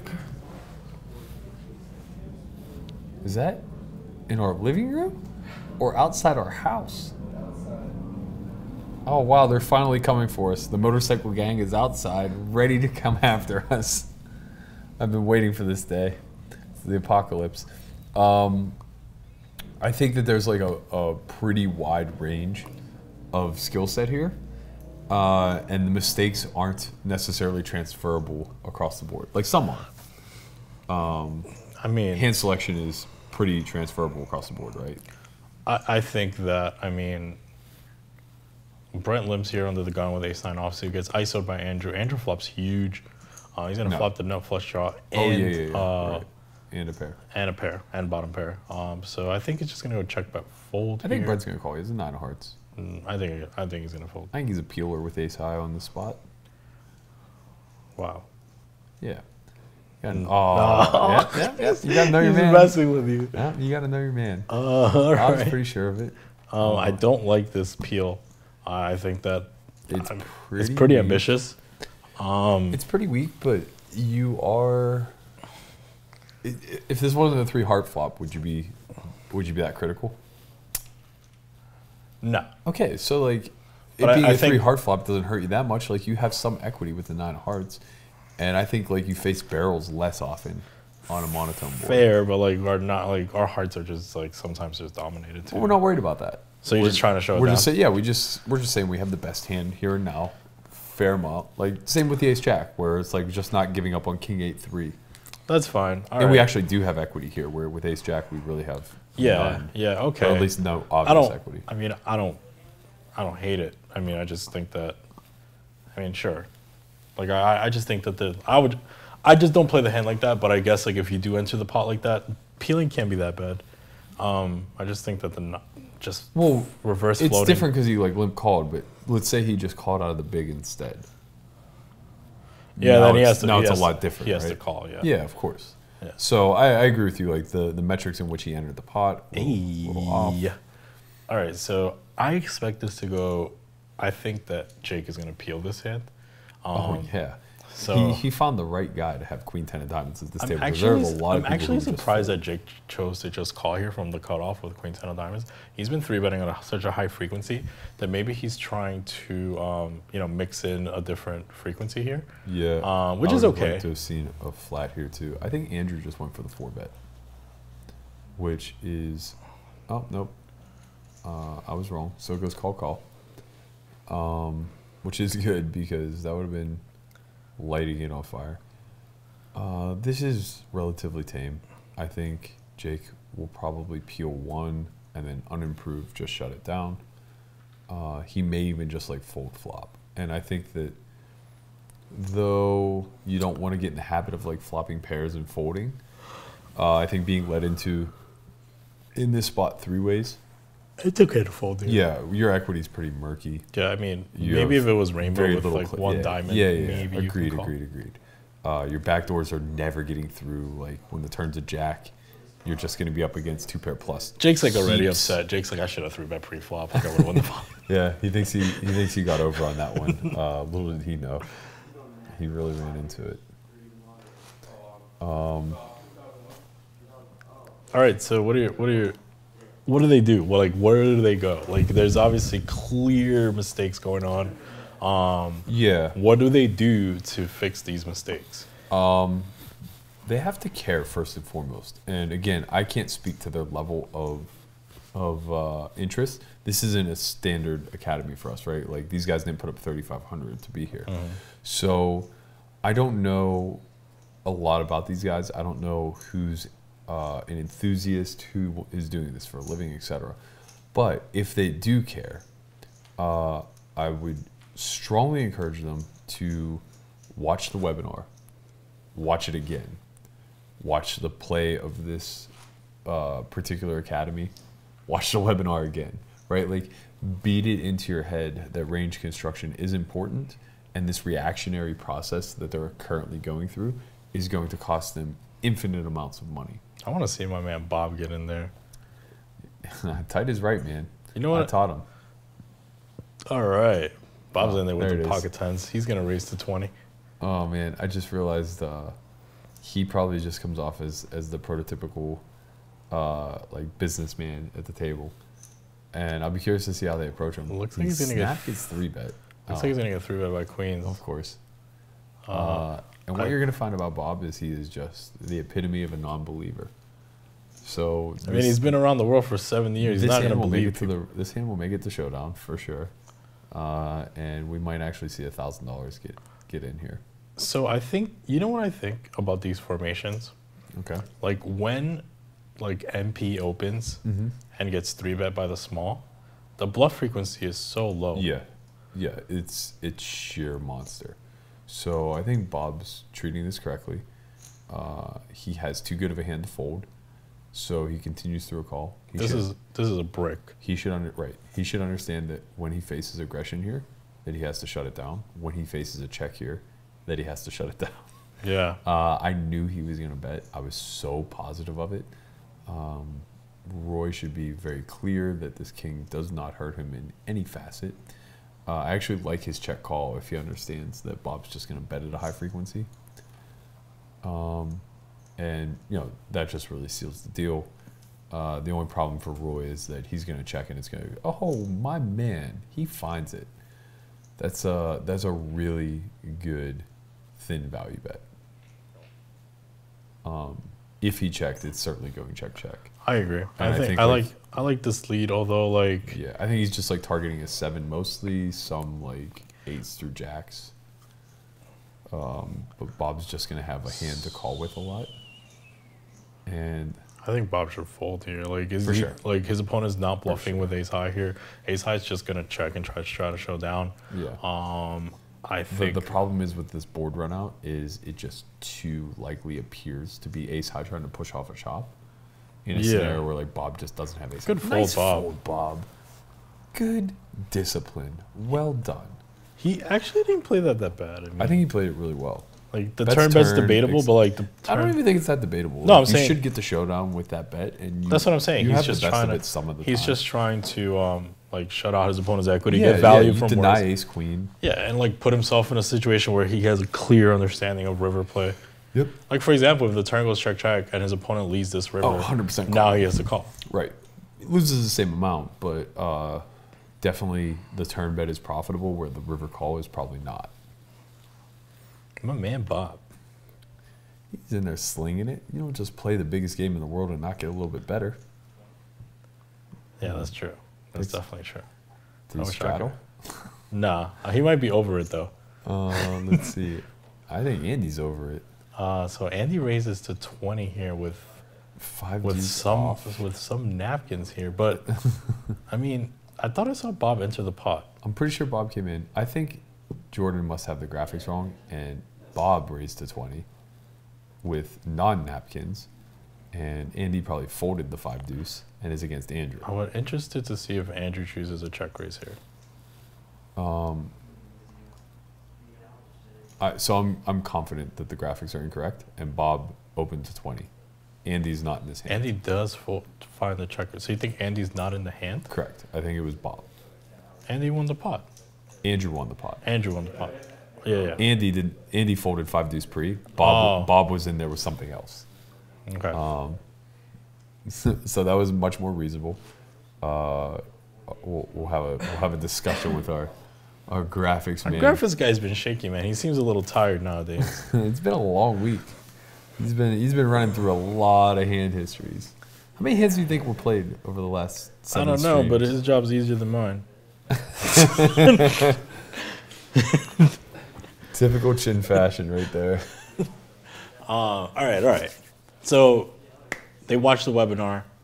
They watch this. They watch the webinar. They rewatch this. Yeah, I think that's the best place to start. I think sitting down, putting pen to paper as to really asking yourself some tough questions like, what are my ranges and why? And to be fair, you've been very gracious in giving them the webinar. for free.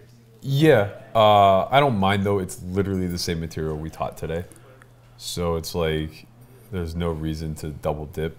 And again, I didn't have contact with them prior. I would have told them to bring a voice recorder, bring a notebook, like whatever. Like these guys just kind of showed up.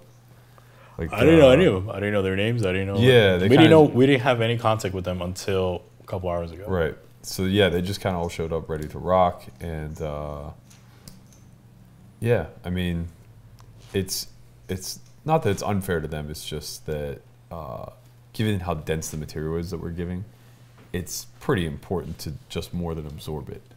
Like I couldn't sit through that 3-hour slideshow if I didn't know what it was about, and then just regurgitate it to you. Right. No, it's super Or difficult. or just show up and implement. Super difficult. Right.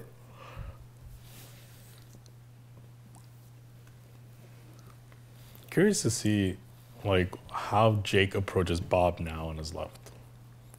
Yeah, that's fair. I don't think much is going to change. I would anticipate that he's just going to keep firing at will.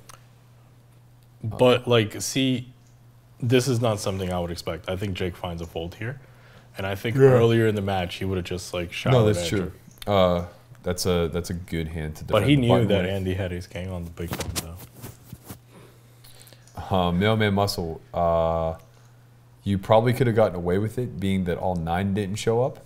But if the other 4 would have been here, we would have had to have double checked to see who was supposed to be here and who wasn't. Yeah, that's true.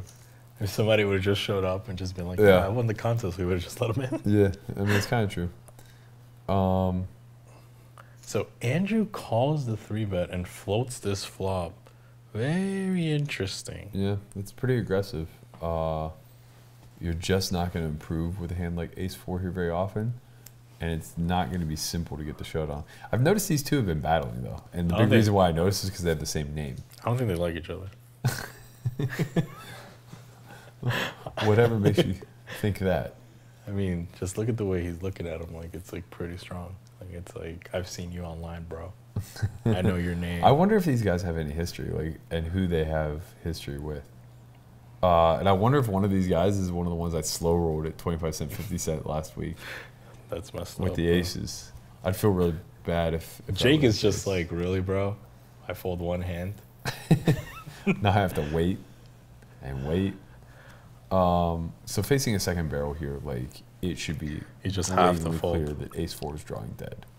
Yeah, you have to fold. Like, yeah, you're getting bluffed sometimes, I guess. Right, but like, what are you But getting like, bluffed by? Like Queen 10. Queen 10 Yeah. only. Like ace And 10's Queen the 10 is best like hand. not even always going to 3-bet from the big blind. It's just incentivized to just call. Mhm. So, like, you're just not getting bluffed there. 10-9 suited.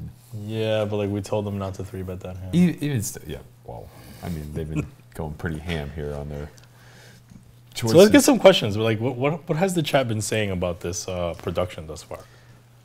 Nothing. They're debating on ways that they could have found their way into the academy today. Fair enough. I mean, I would do the same.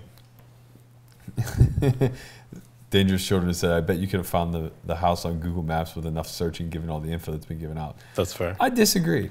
There's some big houses. I shouldn't disagree. It's 2017. You can pretty much find any information you want. They might be able to like Google your name and your address comes up. Oh, nice. Jesse is one of the guys who works the cage at Aria, who like pretty much always like helps me out whenever I'm down there for the big game. And he said both he and Jake have tons of history online with Andrew, who he believes is Lambinelli. Hey. I don't think I mean, I don't know any screen names. Really, I don't play on there. Why enough. is this pot so small? Well, because no one has a hand. Brent had queens. Yeah, but Brent makes it $10. Oh. Look, he literally did. Brent. Andrew. Wait, why does it say he called 10? Did somebody? Andrew straddle? called 10. No. Brent called 10. Andrew raised to 35. Andrew raised to 15. Right? No. Yeah, Andrew raised to 15. that's Brent called. 15? Oh. Sorry, my eyes are failing me. That's why I said, why is the pot so small? He just called. He just flatted the big blind. So he legit does not have a 3-bet range. It's probably just we aces. kind of like established that. It's just aces, probably. We haven't seen him have aces yet. That's fair. So this is the thing, Brent. When you listen to this, Shout out to my man Jesse, by the way. shout out to my man Brent, who's like really came here, like really thugged out. You need to 3-bet your good hands. If anything else, 3-bet your good hands. Raise all your hands that you want to play. Or that at least will make larger. Yeah, raise larger. Don't limp anymore until you realize why you're limping. Like, give yourself a reason why you're limping, and until then, just raise. And if you can't give me a reason why you're raising this hand, then just fold. Yeah, that's something that we kind of speak about. He'll hear it if he rewatches the webinar, and we kind of touched on it today a little bit. You should be looking for reasons as to why you can't take the next aggressive action. Like, when it's on you to act and you have a certain hand, you should say to yourself, why can I not 3-bet this hand? I would have liked to see Roy lead this flop. Yeah, for sure. That's the hand. That's the exact hand to do it with, right? Yep. Because now you have your barrels, and this is one of the barrels. Yeah, so the action goes where I believe. Wait, under the gun opens with 10-9 off, I believe. Mm-hmm. And why is the pot so small? It just went call around. Ace King though. I know. All right, I mean this is gonna There be it just is. this theme, the That's theme the of this thing. Like, you guys need to just 3-bet way more than you do now. It's so And- crazy. That's what we led off the. Hold on a second. Queen Jack didn't see a river? No. What on earth? Guys, like, you flop the world. What are you afraid of? This is madness, man. Like, some of the hands that are fighting versus the ones that are folding are just like wild.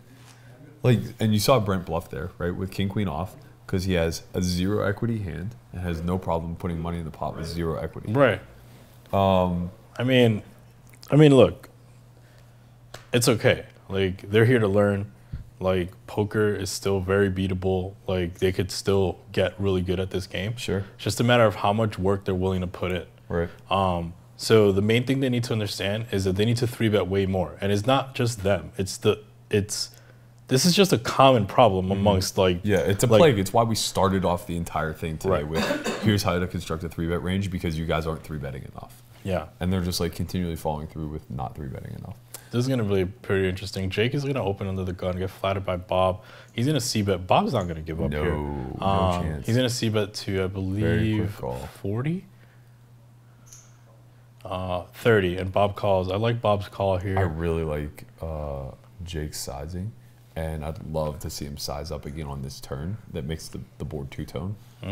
Just kind of understanding that the deuce is, yes, a brick, but most all hands Bob continued with are going to be incentivized to call and not. I hope Bob gets there, man. He did it too. He G'd up. He overbet the pot. No. Oh, Bet wow. 180. My man Jake. I like that. My man Jake. I like that. He's trying to rep as if he has like Jack 10 of diamonds. And I don't care what made him choose to do that. Nice Like, fold by Bob. I don't though. know if it's because, he knows Bob plays the big game. He How knows about Bob's fold though? Bro, he's Give here him some to props. do it. He's here. Bob's not some To businessman understand. that's just leaking money there. Bob just made a really good He fold. did. He understands that he's going to arrive at the river with 10 high a lot and have no way to win the pot. Wow. And he's not getting a good price to call. Shout out to Bob, man. Bob Just did like it. crushing Ivy's room. Dangerous Children says 6 stream, tons of great free insight. Any plans for a webinar on Deep Stack Cash? Well, Dangerous Children, Well, deep stack, he says. yeah, we will not be doing one on Deep Stacked. Reason being, that's precisely what the Academy is. So if you ever care to join us, it's a 3-day experience just like this, where we cover the ins and outs of Deep Stack Cash play. Really with the broad strokes, right? So the regular Academy is... Oh, boy. Oh, man, we're going to All right, we'll get right back to that. So Brian's going to open here to 10 and get a 3-bet on the button by Roy. I expect him to just call Yeah, this is going to be a small pot, all things considered. 10-7 deuce. I expect I wouldn't even be it's surprised gonna if go Brent check, bet, call. finds a check fold No, I think here. it's going to check, bet, call. Turn's going to be, anything under a 10 is just going to go check, bet, fold. This pot's going to stay really, really small considering how big of a cooler Why it is should the have been. pot so small? This is how Brent plays. We understand he doesn't have a 3-bet range. Well, it would have been a 4-bet. Oh, yeah, technically he made it 10, right? Yeah. To be fair, he's been consistent. He made it 10 with all of his good hands. That's true. So we're gonna see a c-bet here by kings and a rather quick call. C-bet of 40 call. Interesting to see how, like, I would like to see like a queen fall. Yeah, jack or a queen. Yeah. That would be ideal in my mind too. Perfect. That's great. So I anticipate. And the 2 diamonds on the flop. Yeah, too. I anticipate a check, and then I would hope that Roy is going to size up here and go like 135-ish. Looks like he's gonna bet like 90 though. I'll say this: there's another plague in poker. That's that half pot bet. People love half pot. Why would you ever want to bet half pot against a guy who only has a propensity to bet? Yeah, of course, it's a nightmare. Okay, so he's exposed one of his cards. So though I believe he was going to check call the turn, now he's kind of forced to check fold, which is probably fortunate for Roy because he gave him way too good of a price with the hand that he actually held. Back to your questions. If you want to attend the academy, we have 2 seats left for May. We have 1 open for July. 2 great seats though. There's seat 7 and seat 3. That's true. And honestly, I really anticipate this May Academy to be an experience for the ages. The group that's coming is just very, very polished. Chip Extractor is going to be one of them. Persuadio, who is not here today, another really high-thinking player. It's going to be a talented group that I'm really excited to help mentor a little bit. So yeah, I mean, it's 3 days, deep stack cash. We do everything from pre-flop construction to strategy teardown to holistic strategy building, and then finally post-flop. Man, they get it all. Analysis. Business acumen too. That's right. Elliot Rowe will Range be here advantages. Again. Agreed. Elliot Rowe will be here to do mental game approach. We will give you business breakdowns, etc. So yeah, we're not going to be doing webinars on something that intricate. We're going to save the webinars for like more shallow topics that we can actually exhaust in a 2 or 3 hour period, such as 3-betting. What's the next webinar on? The next webinar is May 25th, and it's going to be on the WSOP experience. So it's not particularly tournament or cash driven. It's kind of both. We're going to divulge tournament strategy. We're going to go over a lot of the structure of World Series events. Basically, how to conquer a bracelet event or navigate a bracelet event, I believe, is the title of it. But really, it's about navigating the World Series in general. Once you show up here, it can be very daunting. There's a cash game in every room. There's a tournament every day. There's buy-ins ranging from 100 to 100,000. And knowing what events are best value, knowing what cash games provide the softest play, all these things are important to find out, and we're just going to divulge it to the fullest to those who attend.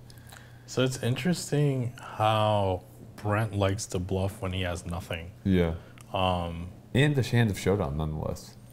Yeah, it's pretty interesting how he limp called and then he led. Right. He led flop, led turn, and now he's leading river, and he's gonna get raised. Yeah. You know, honestly, I just think he's having a good time. I don't know, man. I think he really does seem like he's enjoying himself. I hope he does have a good time. That's part of playing poker. I agree. The July date is July 27th.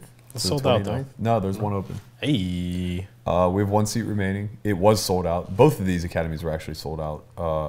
There was a business conflict for 2 of our members in May that opened those seats up. And then, unfortunately, there was a family conflict for one of our members in July. Well, it could be fortunately for somebody that decides to come. Yeah, no, but I'm just saying it's unfortunate for his family. Oh, sorry. It was a troublesome thing. No, I didn't know it was that bad.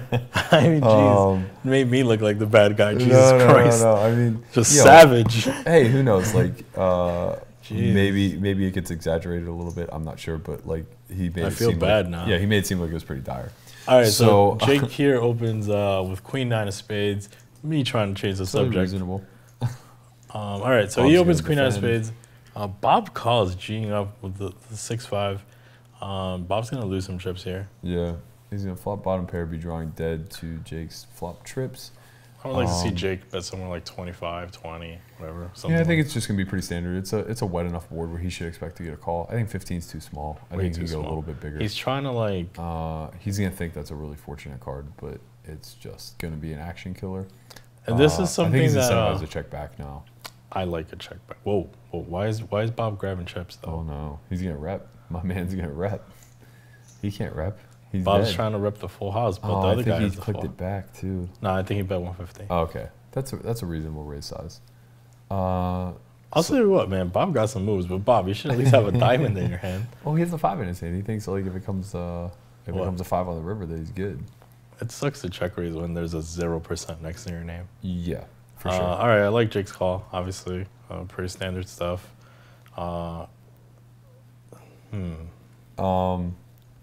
Yeah, Bob's really out on a limb, and I'll say this: I haven't played with Bob before, but I've heard like you tell me hands about him, and I think this is where Bob loses money. For sure, 100%. He's just like this is that old stubborn mule in him that like you just can't get out. He used to see all 5 cards with ace high, no matter what the scenario. For years, I mean, like he just did not fold ace high ever, and you know that was a bit of a gift. He's trying some things, I'm sure. I don't know if that's necessarily a standard play, but it does lack fundamental thought process behind it, I think. A few more questions. Chip wants to know if May goes short, can observers sit and play? I'm sorry, we won't be able to do that. We actually had 4 people pay to observe in May, so it wouldn't be fair to let half of them sit and the other half not. Also, my horse is always in need of taking one of the seats, so he by default will always get an open seat if there is one. And also I'm pretty confident that like we're just gonna sell the 2 remaining. It's just too good value, and we have too many eyes on us at this point, where considering we run a limited amount of these and we really only have like 2 more this year, I don't know that anybody considering coming would just pass. We might run one on another side of the country, though. Yeah, that's possible. We're looking into it. We're in talks. We'll see what happens. Mailman Muscle wants to know, I assume after the last 2 weeks, you guys are taking a break from Twitch. Any streams planned yet after? We're actually twitching Monday. If you haven't... Again? Yep. You won't Just be kidding. here. Yeah, I am. No, you're going home, right? I don't leave until 10 p.m. though. Oh, okay, cool. If you haven't already signed up, go to the WSOP client. We're running a free roll on Monday. Winner will get entry into the 333 bracelet event. I might Twitch on Sunday. There's Sunday tournaments, right? Yeah, I considered it, but we just have so much work to catch up on, and now I'm not going to Zion tomorrow, so I think we can do a lot of the filming that we missed out on yesterday. Sweet. Okay. So yeah, probably no stream tomorrow. Definitely going to stream Monday, and then I need a break to study for the Super High Roller Ball. I just haven't been doing my due diligence to the level that I'd like, and I'm going to need a solid 3 weeks of really getting in there. So I'll be sure to announce a schedule within a week or 2 whenever we plan to Twitch again. But yeah, it probably won't be until mid or late May, if at all, prior to the series. I mean, look, I want to stream a lot, but I just, once the series starts, it's such a problem, right? Like, even Jake Carver doesn't stream during the series. Yeah, no. During the series, we're going to be pumping out, like, the vlogs. The vlogs and yeah, shout out to our vlog, man. Put the vlog in there. Like, if people haven't seen the vlog, I thought it was very well done. Episode 2 features yours truly, Chin I Am. Yes, sir. Yes, sir. We got another one. 2004 Poker, Berkey without the E. Christian, my name is Alan, one of Nick Howard's CFP boys. For starters, the content is amazing. Job well done thus far. I look forward to seeing much. Second, how many Academy packages do you have left? I'm considering purchasing. The only drawback is that the cost is 1/4 of my life roll. However, ever since meeting Nick briefly and gathering a read on what you guys are about, I want to say fuck it and go all in. Man, I love this guy. He did the fuck it. I love the fuck it. You know what? Email us softwareyacademy@gmail.com. Maybe we could work something out because I like you already. The fact that you're willing to fuck it on your bankroll, you belong here, man. Yeah, I do. Not that you should shower your bankroll, but I do you should. Agree with that, and I do agree with Chin. We're not going to give you a discount because that's just not the business that we're in. But yeah, perhaps we can work something out on a payment plan. It's $3,500 for the 3 days. And going back to Syrian Nightmare, he asked, at the Elite Camp, will we be diving deep into post-flop? Abso-fucking-lutely. I have 5 days with you guys in December that choose to attend, and the vast majority of what we're going to be doing is post-flop play and deviations.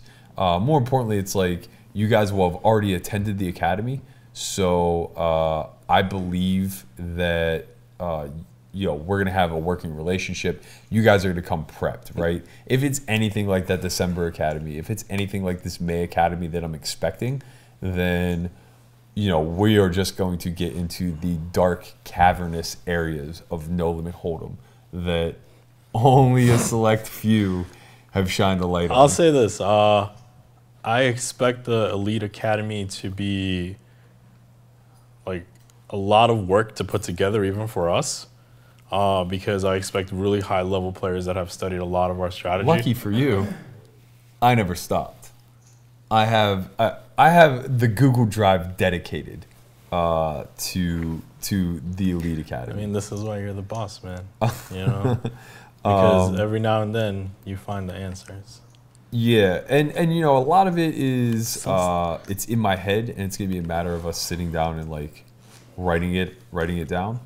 But I agree with you; it's gonna be taxing. But this is the thing: like Elite Academy, pretty much just picks off where the 3,500 ends, right? Right. So yeah, we're gonna spend a little bit of time refreshing there. Yeah, right? the 3,500 Academy though, the way that we have it down packed is, I mean, for $3,500, I don't think you get better value anywhere. Like, it's just insane. Yeah, I mean, we're paid to say that. We should have satellites to like the 3,500. How would that even work? Just like run like a one. Like, bro, just show up. That's how we can incorporate Twitch.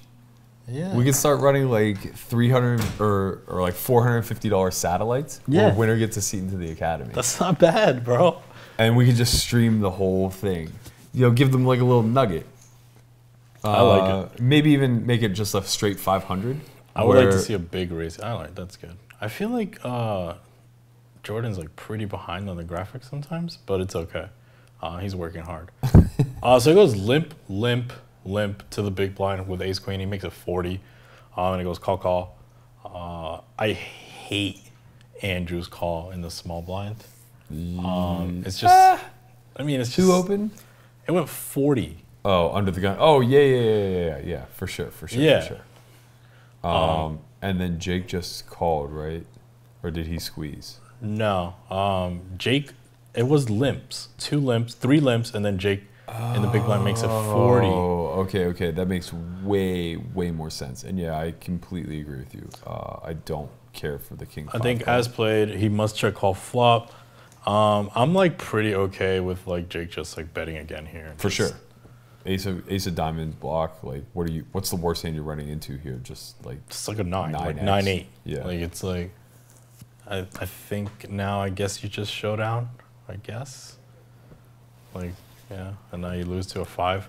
It's frustrating, man. This is what I'm talking about. Like when you guys barrel flop, think about runouts and like what the ranges is that your opponent has. Right. Because losing to a 5 here, there's not many things that tilt me. But if I was to take this line and I lose to a 5, I am beating myself up inside. Yeah, because I'm just and like, you have God before damn the it. past. Right, you have before in the past. I have. Yeah. We all have, right? Yeah. That's what helped formulate the strategy. That's how we developed this. Is just losing to these bullshit hands. Yeah. That had no problem being in there, or no reason being in there to begin with, right?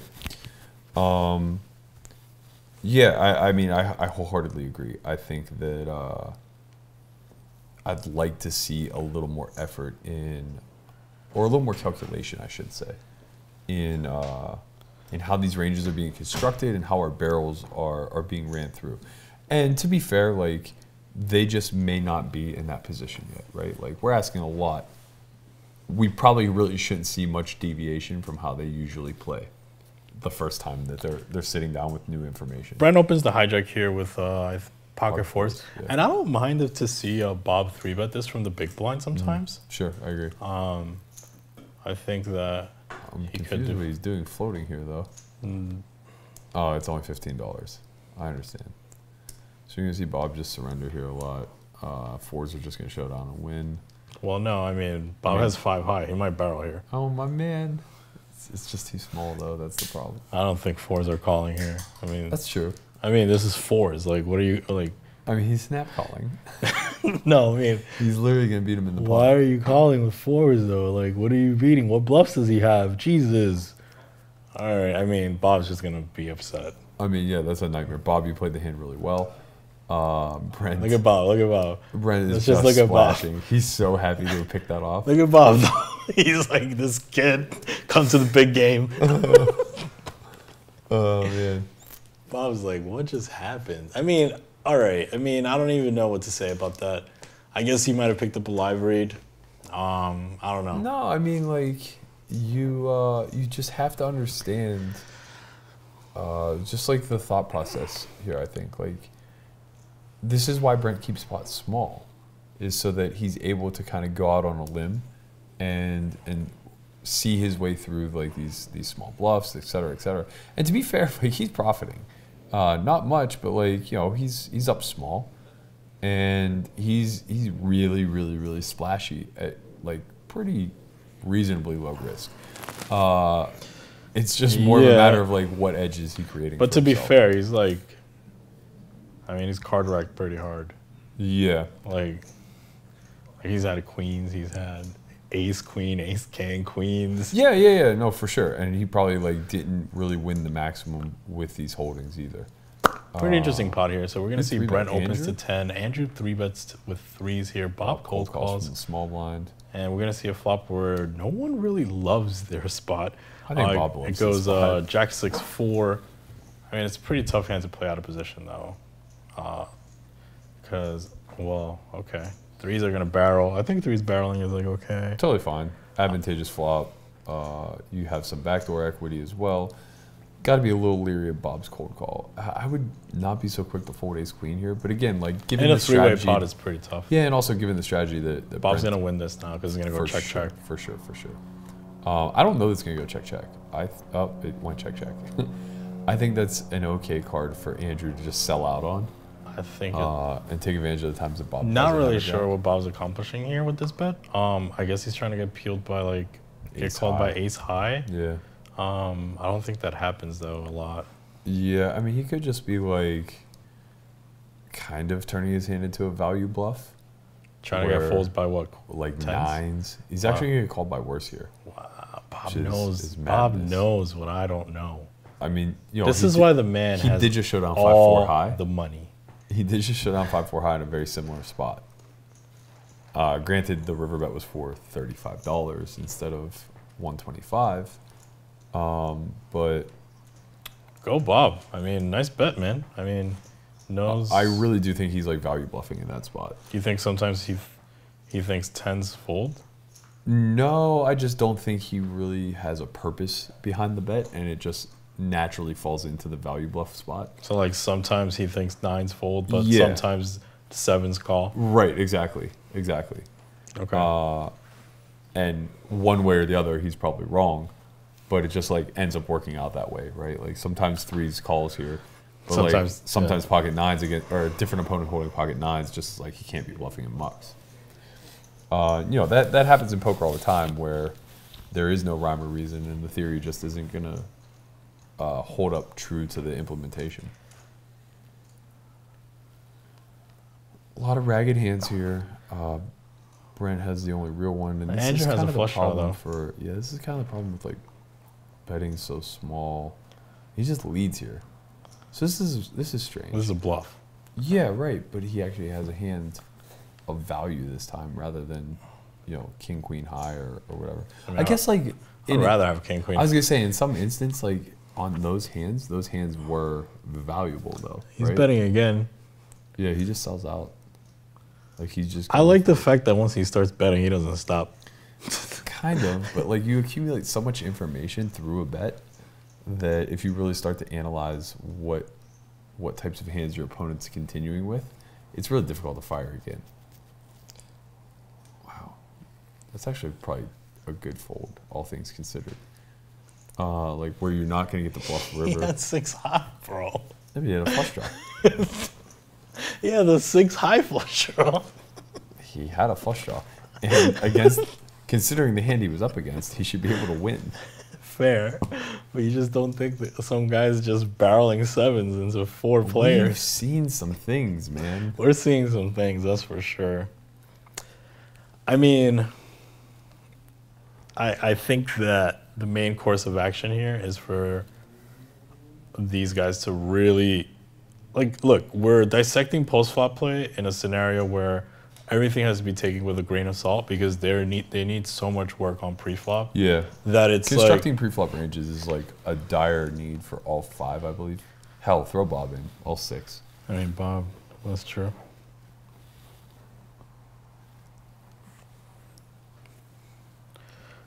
I'm curious to see how this just like works out, like moving forward.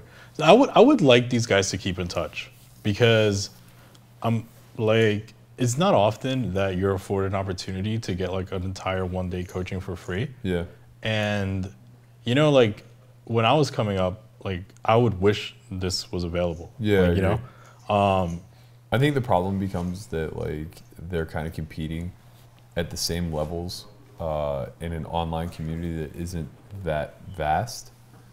So they're not really incentivized to befriend one another. That's fine. They don't have to befriend one another, but they could like just attempt to stay in touch with us. Sure. Right? Yeah. Okay. From that aspect, I completely agree. Jake here with pocket queens here is gonna race from under the gun. I would like to see Jake just like start mashing, like just like 30, like just start raising 30 and see what happens now. Yeah, I agree. I will say one thing that I really appreciate out of these guys is I was afraid because it's only a 1-day academy and we couldn't really do the cumulative prize like we do in the 3-day, that they would be incentivized to just start piling. Yeah. And everybody's still like, from what I can tell, playing operating true to their game. Yeah, exactly, precisely. So we're gonna see I greatly Andrew appreciate lose that. a decent amount of chips here. So Andrew's gonna flop top pair with second kicker from the big blind, and it's gonna go check, or check to Jake. I expect Bob to fold, but he's too hood. Well, is he gonna raise? No. Okay, he's gonna call. Just a call. It's actually like not that bad. If he thinks he could take this away somehow. I like a squeeze here, but he's just gonna call. Or did he make it 200? Okay, so he did raise. A little on the small side for my liking. Yeah, this to me comes off more as an information probe. And than it's an information value. probe where information is not going to be true. Right. Clarity moving forward. I mean, Bob may end up still peeling this with ace-10 high, right? So like you don't really gain a lot. I mean, if Bob peels this with ace-10 high, king jack is just in a world of, like, it's just blurry as can be. Yeah, I'm not shocked. I told you, man, this guy likes to take ace high to the felt. I hope he turns an ace. I hope he turns a 10 or a king. Okay, that's a The complete deuce brick. of pumpkins. If you have king jack here, you are pumped, and you're looking to bet like 300. But I think he went small and went like 225. That's another thing that I want to talk about, like in terms of like understanding your bet sizing and like don't hedge. Like, yeah, what are you hoping to accomplish? Yeah, like right? what are you like? It's either value or bluff. Yeah, I want people to tell me like you bet 225. Why are you betting 225? Right, because you're just giving the majority of the range that you're attacking a really sick price to continue. And it's fear. It's fear-based. For sure. People are just, they always want to hedge. Don't want to play for stacks. This kid's a boss if he's raising. Yep, he did it. He knows he has to shut Bob out of this All hand. right, It's gone too listen far. to me, Jake. Contact me. I will coach you. You are going to be a very good poker player. This kid, people do not raise this turn. I agree. This is a boss raise. He's about to stack this guy. Yep. Hey, did he pump fake him? I think he did. Oh. Oh, okay. Okay. Call in and a call. Yeah. King. Damn. Why are you rooting against them? I mean, I want him to feel pain so that he understands what coaching entails. Jin doesn't want to give him the hour for free. He wants to chop him down a little bit. That's about gonna lock it for Jake with the 15-minute warning here. Wow, nice play, man. I mean, well the done. kid could play poker. I mean, agreed. He's raw. He's good. He's just young. He's just young. Yeah, for sure. He has the chops though. Yeah, I like the fact his raise on the turn shuts out Bob. That's the goal. Like, you're value raising, but you're also shutting out Bob's equity. And it met leverage. Yeah. Right? It just forces it forces a point where stacks are either going to go in or, you know, this dust ball. This kid's playing 40% of hands. As he should. It's 5-handed, man. 6-handed, whatever. Everyone else is playing 18. And they're playing trash, too. That's the funny part. It's not even a well-constructed 18. Yeah, but don't get too hyped, bro. Like, we might sit down. No. This all ends in 15 minutes when Elliott Rowe gets here. Fine. Maybe I'll just let the cameras run and twitch Elliott's mindset. I don't mind it. I think it's actually really good. I would have to run it by him first. I'm not so sure that he don't he'd be like that okay shit. with it. Man, I'm impressed. I'm impressed. I'm not impressed easily, but I like that raise on the turn. Agreed. I think he plays really well. I think he stands out head and shoulders above the field, and that should be really encouraging for him. I mean, and honestly, it should be encouraging to the rest of the guys because you should be looking at the things that Jake does well and understanding why he's doing them and attempt to implement them in your game. Right. And you know what? Like, don't have an ego. Like, the kid plays good. That doesn't mean you suck. It just means that you need to, like, take the things he does well, implement them, and forget and add them to the things you do well as well. Yeah, and also like pay attention to what he does poorly. Like we were critical of him as well. Yeah. Yeah, you're not all that, bro. This is a really interesting spot. Everybody has the same cards. So shockingly, So the best player is gonna win. Ace-9 off is actually like the biggest. Is this a 3-bet coming? Oh man, he's going for it. He does not give a shit. He has a hand though. Yep, that's the hand you want to have right now. Interesting. He's supposed to be pulled here. I disagree. No, well, look at stack depths. That's Everybody's I over see. 200 blinds except for Andrew. yeah, but he's out of position though. Yeah. That's why he sized up. That's why he was made sized up. 150. See, this is a little trick that most people don't know. Like, you can give the perception of being pulled by your sizing while being merged. Correct. That's a level up that people don't understand yet. This kid is Boston. I mean, he paid attention for sure. if He Andy thinks that saw the slides. if Andy thinks that Jake is merged here, he should have 4-bet him. Calling here is not going to lead you to profit that much. I kind of agree. Yeah, especially with that particular hand, where like on these boards you you're want to just gonna defend, lose. but you flop no pair, no draw. Yeah, Jake's flops pretty good hand here.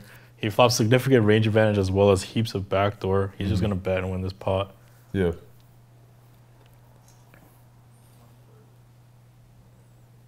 Oh man. I mean, there's nothing he could do. Like, I think he should have bet bigger though. I hate that he down bet. God, he did everything so good up until this point. Yeah, I like know you he's don't- setting up barrels, but you don't need to set up barrels. Leverage is Can't like, barrel now. This is the problem with the down bet. Yep, You can't rep a 10 here, and That's now you right. have to check. that's right. But I think his aggression is just going to take over, and he's just going to. No, he can't. Like he can't bet this. This is like the nut worst card in the deck. Like, you can't. If you bet through this, like, you could just get raised. Yeah, easy barrel spot though for Andy, and I do believe he's just going to take it down. This is frustrating. Jake should just win this pot. Jake, you got owned, bro. No, he didn't get owned. Yeah, he he just did. made a mistake. Yeah. He owned himself. He didn't do anything. You got owned. Andy didn't do anything except for implement. He took the rope that Jake allotted him. Yeah, but if Jake just bets bigger, he just wins the pot. You got That's what I'm owned, saying. bro. He didn't get owned. He Yo, owned hit me himself. up. Oh man. 10 out here soliciting. I'm not even listening. He's getting it for free. He's getting. If he wins this competition, he gets it for free. That's true. So I'm not soliciting anything. I'm just trying to help the kid. That is true. I'm just gonna direct him right to you. Kid plays good. All right, so yeah, I think that's a common mistake. Like, you flop significant range advantage, but now you want to hedge. So Right. you down bet, Right. Because you're like, oh, well, I'm going to set up barrels. Problem is, like, when that turn 10 comes, you didn't plan for that, right? You're Right. just like, oh, damn. Right, like you got barrels set up to go through with like a jack, a king, a queen. You think you're going to be able to barrel an ace, but you're getting floated by ace high a lot because you allowed ace high to call. Exactly. You know, they're going to be like bad gut shot draws, whatever. Like you're just allowing him to continue with a far weaker hand range than you're incentivized to permit, considering you just have king queen high. And like even if you like let's say you bet normally and you do turn the jack, you could just shove on them. Right. They were deeper than that. I don't know exactly. Yeah, they were 1,300 effective going into the flop. I mean, you could just barrel twice, or you could So check it's like raise he them. could just make it 225 and then just play into barrel again on the turn, whatever Yeah. he improves. And he's going to improve with like half the deck. Moreover, like when he does bet 225, the hands that are calling him are very, very capped and They're very like strict. sevens. Yeah, right. It's like small pairs and it's like a 10. And then like, you know, some nut flush draws. Which actually, that's really interesting because he had either the king or the queen of clubs. And I think that makes a club kind of incentivizing to barrel. But really, a big portion of the range that's calling you on the flop is nut flush draws. Especially like the way the hand played, he's going to have a lot of ace X of clubs. Bob flop's huge. Yep, that's gonna work well for him. He has the old open-ended straight flush draw. Brent is betting. Brent's still going to continue to barrel with absolutely nothing. I mean, he has a backdoor flush draw and a backdoor straight draw. Yeah, this actually isn't the worst candidate to lead with. Problem was it was a really small bet size. That's a flush. Sorry, I thought it was a straight flush for a second. Now he has a straight flush draw. This is the real problem, right? He has nothing. He has no indication of being able to bluff here. But he I don't bet actually- $20. Do you ever lead Bob's hand here? No, right? Not against the guy who's gonna bet $20. I don't like Bob's raise size. Like it's like so small. Yeah, but he should expect to be against a flush or a king, not ace-4 of clubs. Yeah, that's fair. I don't like Brent's bet size. It doesn't accomplish anything. All right, so another thing you guys I are also gonna don't need like to remember. Bob's show. You guys need to remember that your bet size needs to have a purpose. Like If you're every single chip you put in the pot should be accounted for if someone stopped you right at that moment and asked you the question, why did you pick that size? right, And you should be able to explain exactly why you chose that size and exactly why you have this hand. correct. Completely agree. Let me text Jai, let him know we're gonna play one more orbit. But don't let them know. No, of course. Yeah. Gotta keep it secret. All right, so we're gonna see Andrew here with Jack 10 suited. He's gonna raise to 15. I would like to see Jake shower him immediately. Come on, Jake. So Jake just calls. He's getting scared. He doesn't want to lose the lead. Hello? Jake should just 3-bet him. Like, he should just be going after people. Yes, please. Thank you. And now that's gonna bring in Brent behind, Andy behind. And this is the problem with just like default flatting. Like he just strange to me that he default flats these hands that are just like he likes to flat the middle. Like he flats. those hands are like the ones I'm so pumped to be 3-betting. Yeah, I mean, What happened here? Who squeezed? Oh, this is post. Yeah. Sorry. So he basically just got free rolled. I mean- that he probably could have shut out pretty. so much potential, so little time.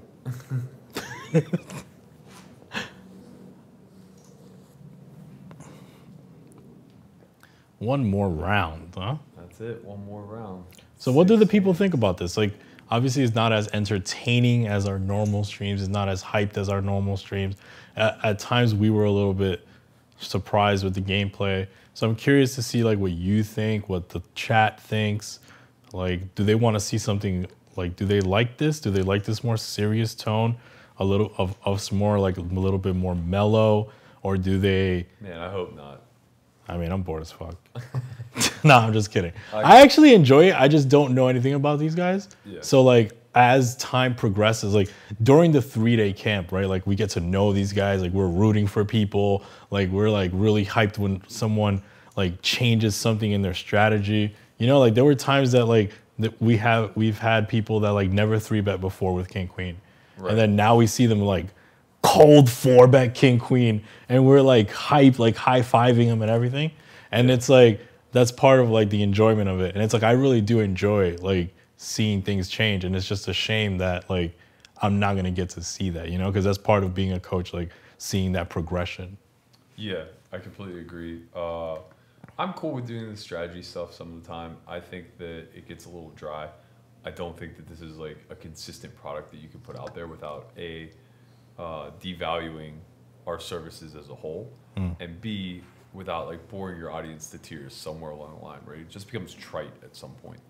So I don't mind mixing this in. You know, it's like if every 6th or 7th stream was going to be a little more strategy based, I'm totally cool with that. I also just don't know what the landscape of Twitch has in store for us, right? Like I know it's an outlet. I know it's a platform. I'm just kind of unsure where we fall in the grand scope of things. Because really and truly, at the end of the day, I want to do something groundbreaking. I don't want to just like fall into the cracks of what everyone else is doing. And I'm not saying that that's going to be the case, but it's like, you know, we're not really on trajectory to get 10,000 views the way we're rolling. So I don't necessarily think Twitch is a medium where good content is always rewarded. I think it's more of just like what's in vogue and what's my Bro. What? Shazam! That's what they like. No. Bazam! Yeah, I'm not doing that shit. You don't want to do Bazam? No. All right, then we're not gonna make it. Uh, We're not gonna make it on then we're not Twitch. gonna make it. We're not gonna make it on Twitch without the Bazam. Everybody here is a fan, though. No, these guys. They like it when we break down hands. Any analysis from you is great. I find the discussion pretty effing awesome, even if there maybe wasn't super tricky or awesome play. Yeah, I mean, that's the thing about poker, right? Like, most people wouldn't be able to identify high-level play if it smacked them in the face, and that's why announcers are so important. I would like to see Andy 3-bet this in. Me as well. Whoa. So like sometimes people get scared because under the gun opens and you have one of these hands. I like this. That's the best time to do it. Yeah, because now you're just like, yeah, I know you're under the gun, bro. I 3-bet you. Wow. Right. Bob gives no respect. All right, so this is gonna let's see. Got what you wanted. This is gonna be where Andy shows talent or not. Bob's gonna check. What's the line you're anticipating? He should be betting flop, and he's gonna get called What do you think his two-barrel frequency should be? a lot. I think almost 100%. I don't think Bob has that many kings. Yeah, and wow, Bob's gonna lead. Bob's a gangster, bro. Bob just leads his turn. So this is where a lot of mistakes can occur. So Andy also improves on this turn, and Andy should just call though.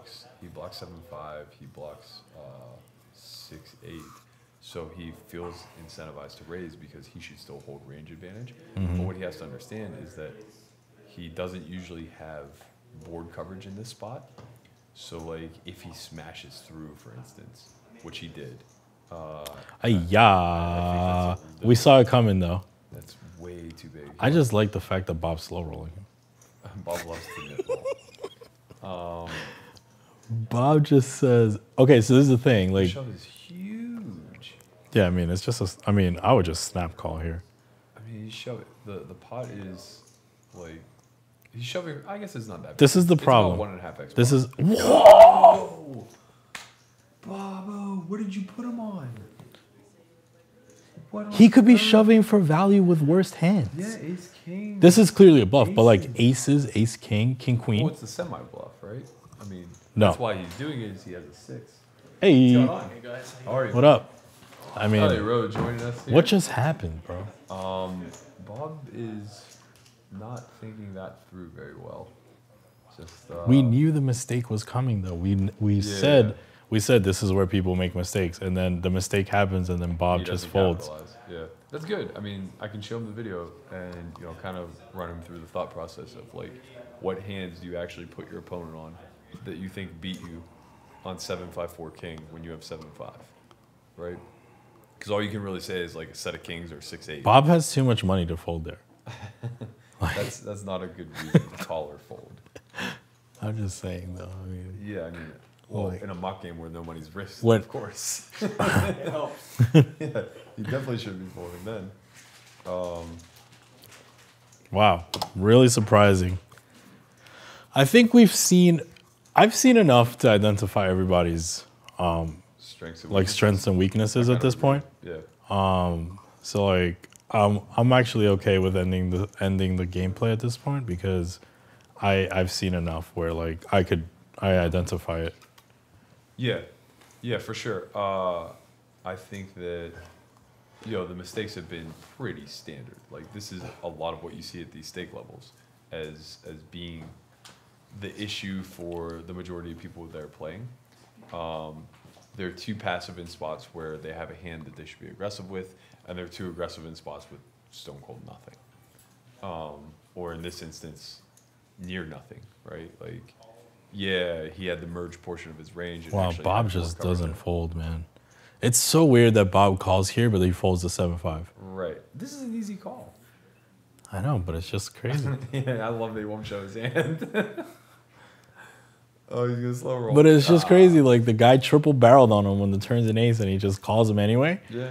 But he won't call with the 2-pair in a spot. It's like he understands, right? Like he doesn't ever really anticipate a shove when he leads that turn card because he knows it's him, right? So when he gets shoved on, it's like, okay, well, this guy's responding in a way unexpected to me, so he must just have it. But when he check calls with top pair, good kicker, and then turns an ace, he wholeheartedly expects another pair. Yeah. He's like, oh, his bluff frequency. Yeah, it's just like, okay, I'm just gonna call 3, and if he has an ace, he has an ace. It makes the line like relatively easy. Six Semper says it's great to pick up threads from the conversation, inferring where people are or should be pulled or merged, and how to take advantage of that. It isn't really a part of my game at all. Now I have something to go down the rabbit hole. Always cool. Man, we're giving away too much. Shut it down. These are all trade secrets. Shut it down. It's like, he just said rabbit hole. I know. That's like our trademark. Like we've copywritten rabbit hole poker. We might just have to change the name of the academy. Rabbit hole. Solve for Y rabbit hole. Solve for Y hole. Whoa. Just filter that one. All right. Solve for Y rabbits. I don't know where you're heading. So I think they have 2 hands left or 3. What else they said? That's it. I saw Berkey and Christian have good chemistry. Oh, all right. What's right above it? You read it? That's true. They said that we have good chemistry, which is great. That means they didn't see the stream yesterday. That's true.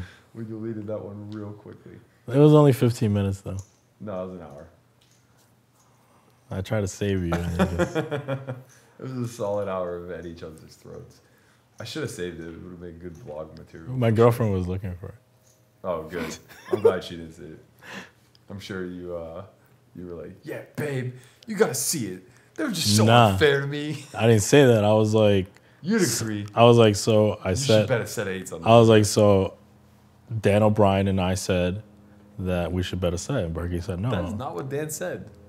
Now you're just putting words in his mouth. He was very indifferent on the play. So what do you think? What do you think? Did we see an all in? Oh, he had a queen deuce. Yeah, they might be just trying to, I guess. Oh, he had 750 left, and the pot was massive, I guess. Oh no, it wasn't massive. It's just like the all in made the pot. Yeah, massive. Andy might just be trying to catch Jake. Little does he know, we're stopping it right now just in case that is the case. So Jake, you are the winner. Congratulations. You have 1 hour coaching coming to you from one of us, and you will still be a part of the competition for the leaderboard on WSOP.com. The winner of that leaderboard gets another coaching package from us, as well as an entry into the WSOP 1K rabbit hole. Not rabbit hole. I hope Bob wins this. The 1K online bracelet event, and something else perhaps. I honestly can't remember. Yes. Good. One of our loyal dangerous children didn't tune in until after the stream had ended, which is great news. Okay, poor Brent. He's supposed to just lose a big one here. He's gonna keep it small though, so he's gonna lose a little. But I hope Jake 4-bets. The old ace-3 off. Yeah, just so that he loses the challenge. That doesn't matter. I already yes. deemed him the winner. No, you can't. This is still a live hand. No, I deemed him the winner. What? It makes sense. What do you mean? Because otherwise, it incentivizes people to just shove. No one's. They're not in the hand. It doesn't matter. Oh my God. You just don't want. Just gonna bail him out. You're just gonna bail him out. He's gonna check call. You're a clown. Look what's gonna happen, bro. He's gonna fold anyway. He's gonna go. Of course, he's good. He's gonna go bet. What if Brent just folds? Just like mucks the tens right here. Nah. He's gonna go check, check, bet. Wait, he's gonna lead? Flop 3-bet, right? Yeah, but Brent's leading. Brent's gonna get stacked. Maybe. He only To be has. fair, this balances out some of the random bluffs he took. Yeah, but now he's just like Definitely saying. string betting. That's definitely a string bet. What does Jake do? Wow, just finds the good fold. Yeah, of course. His bottom pair. Why didn't he just fold pre-flop? He can't. His button's broken.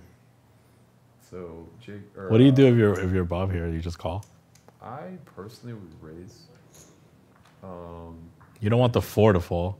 Yeah, or the 5, and I just want to get stacks in on the turn for sure. Where now it's gonna be tough, especially when he checks. It's weird that he checks though. I don't think it's that weird. Bob has to have. Hey. Wow, how does he just check back and then get rivered, Bobo? Why did he check the What are you turn? afraid of, my man? He was trying to realize. Oh man, they could have got in on the turn. They had like 1.5 SPR. That's why I thought. I would just overbet shove. Actually, I'd probably overbet shove the flop, and then just lose this way. Is he gonna go for it? That's the question. He's in a bit small. No, he's going for it. You'll see. You bet 500. You overbet. Bob's just gonna snap call. Wow. I would never call this. No, you can't. If you're ever checking turn because you're afraid of something, now there are 2 one-liners out there and you don't have. I would fold a set of 6s. I might fold a 5. Yeah. I don't know how though. How could you ever arrive at having a 10? I don't know, but he has a 10 every time. Yeah, it's true. Nice fold. Good Bob. fold. But Bob, you should have shoved the turn though. Yeah, you should just show the kings though to like really. Ooh. Really let them know how good you're playing. Nah, if the guy shows me a king, I'm just like, wow, he's checking back kings. That's true. All right, so that's game, right? I think this is the last hand. Damn, I wanted Jake to lose one right Nope, there. that's game. You're correct. All right. That's What are your overall thoughts? It was choppy, man. It's kind of what I expected, right? You're getting a wide range of talent and understanding in this game. I thought that Andy and Jake really shined. I thought that they were the closest to implementing a holistic strategy. They still definitely have holes here and there, but there's a lot of room to improve for them. I thought that overall, Roy played probably some of the best pre-flop poker of everyone here. I wish I could get that graphic back and see. He played 10% of hands. Yeah, I was gonna say see what everyone has, stack wise and everything else. The VPIPs were like 30-ish, 22, and then they dropped like 11%. Right. Yeah, I thought Andrew played well. He was on the aggressive side. I think that like he has a lot of room to improve his cash game as well. Basically, like getting mechanics down pat, and they're doing a pillow hand.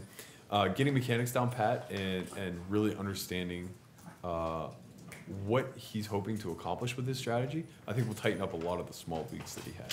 Playing kind of like improper hands in improper spots, not 3-betting into scenarios where like it'd be profitable to 3-bet, stuff like that.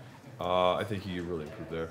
Brent, I would just really love to see him embrace the variance of poker a little bit.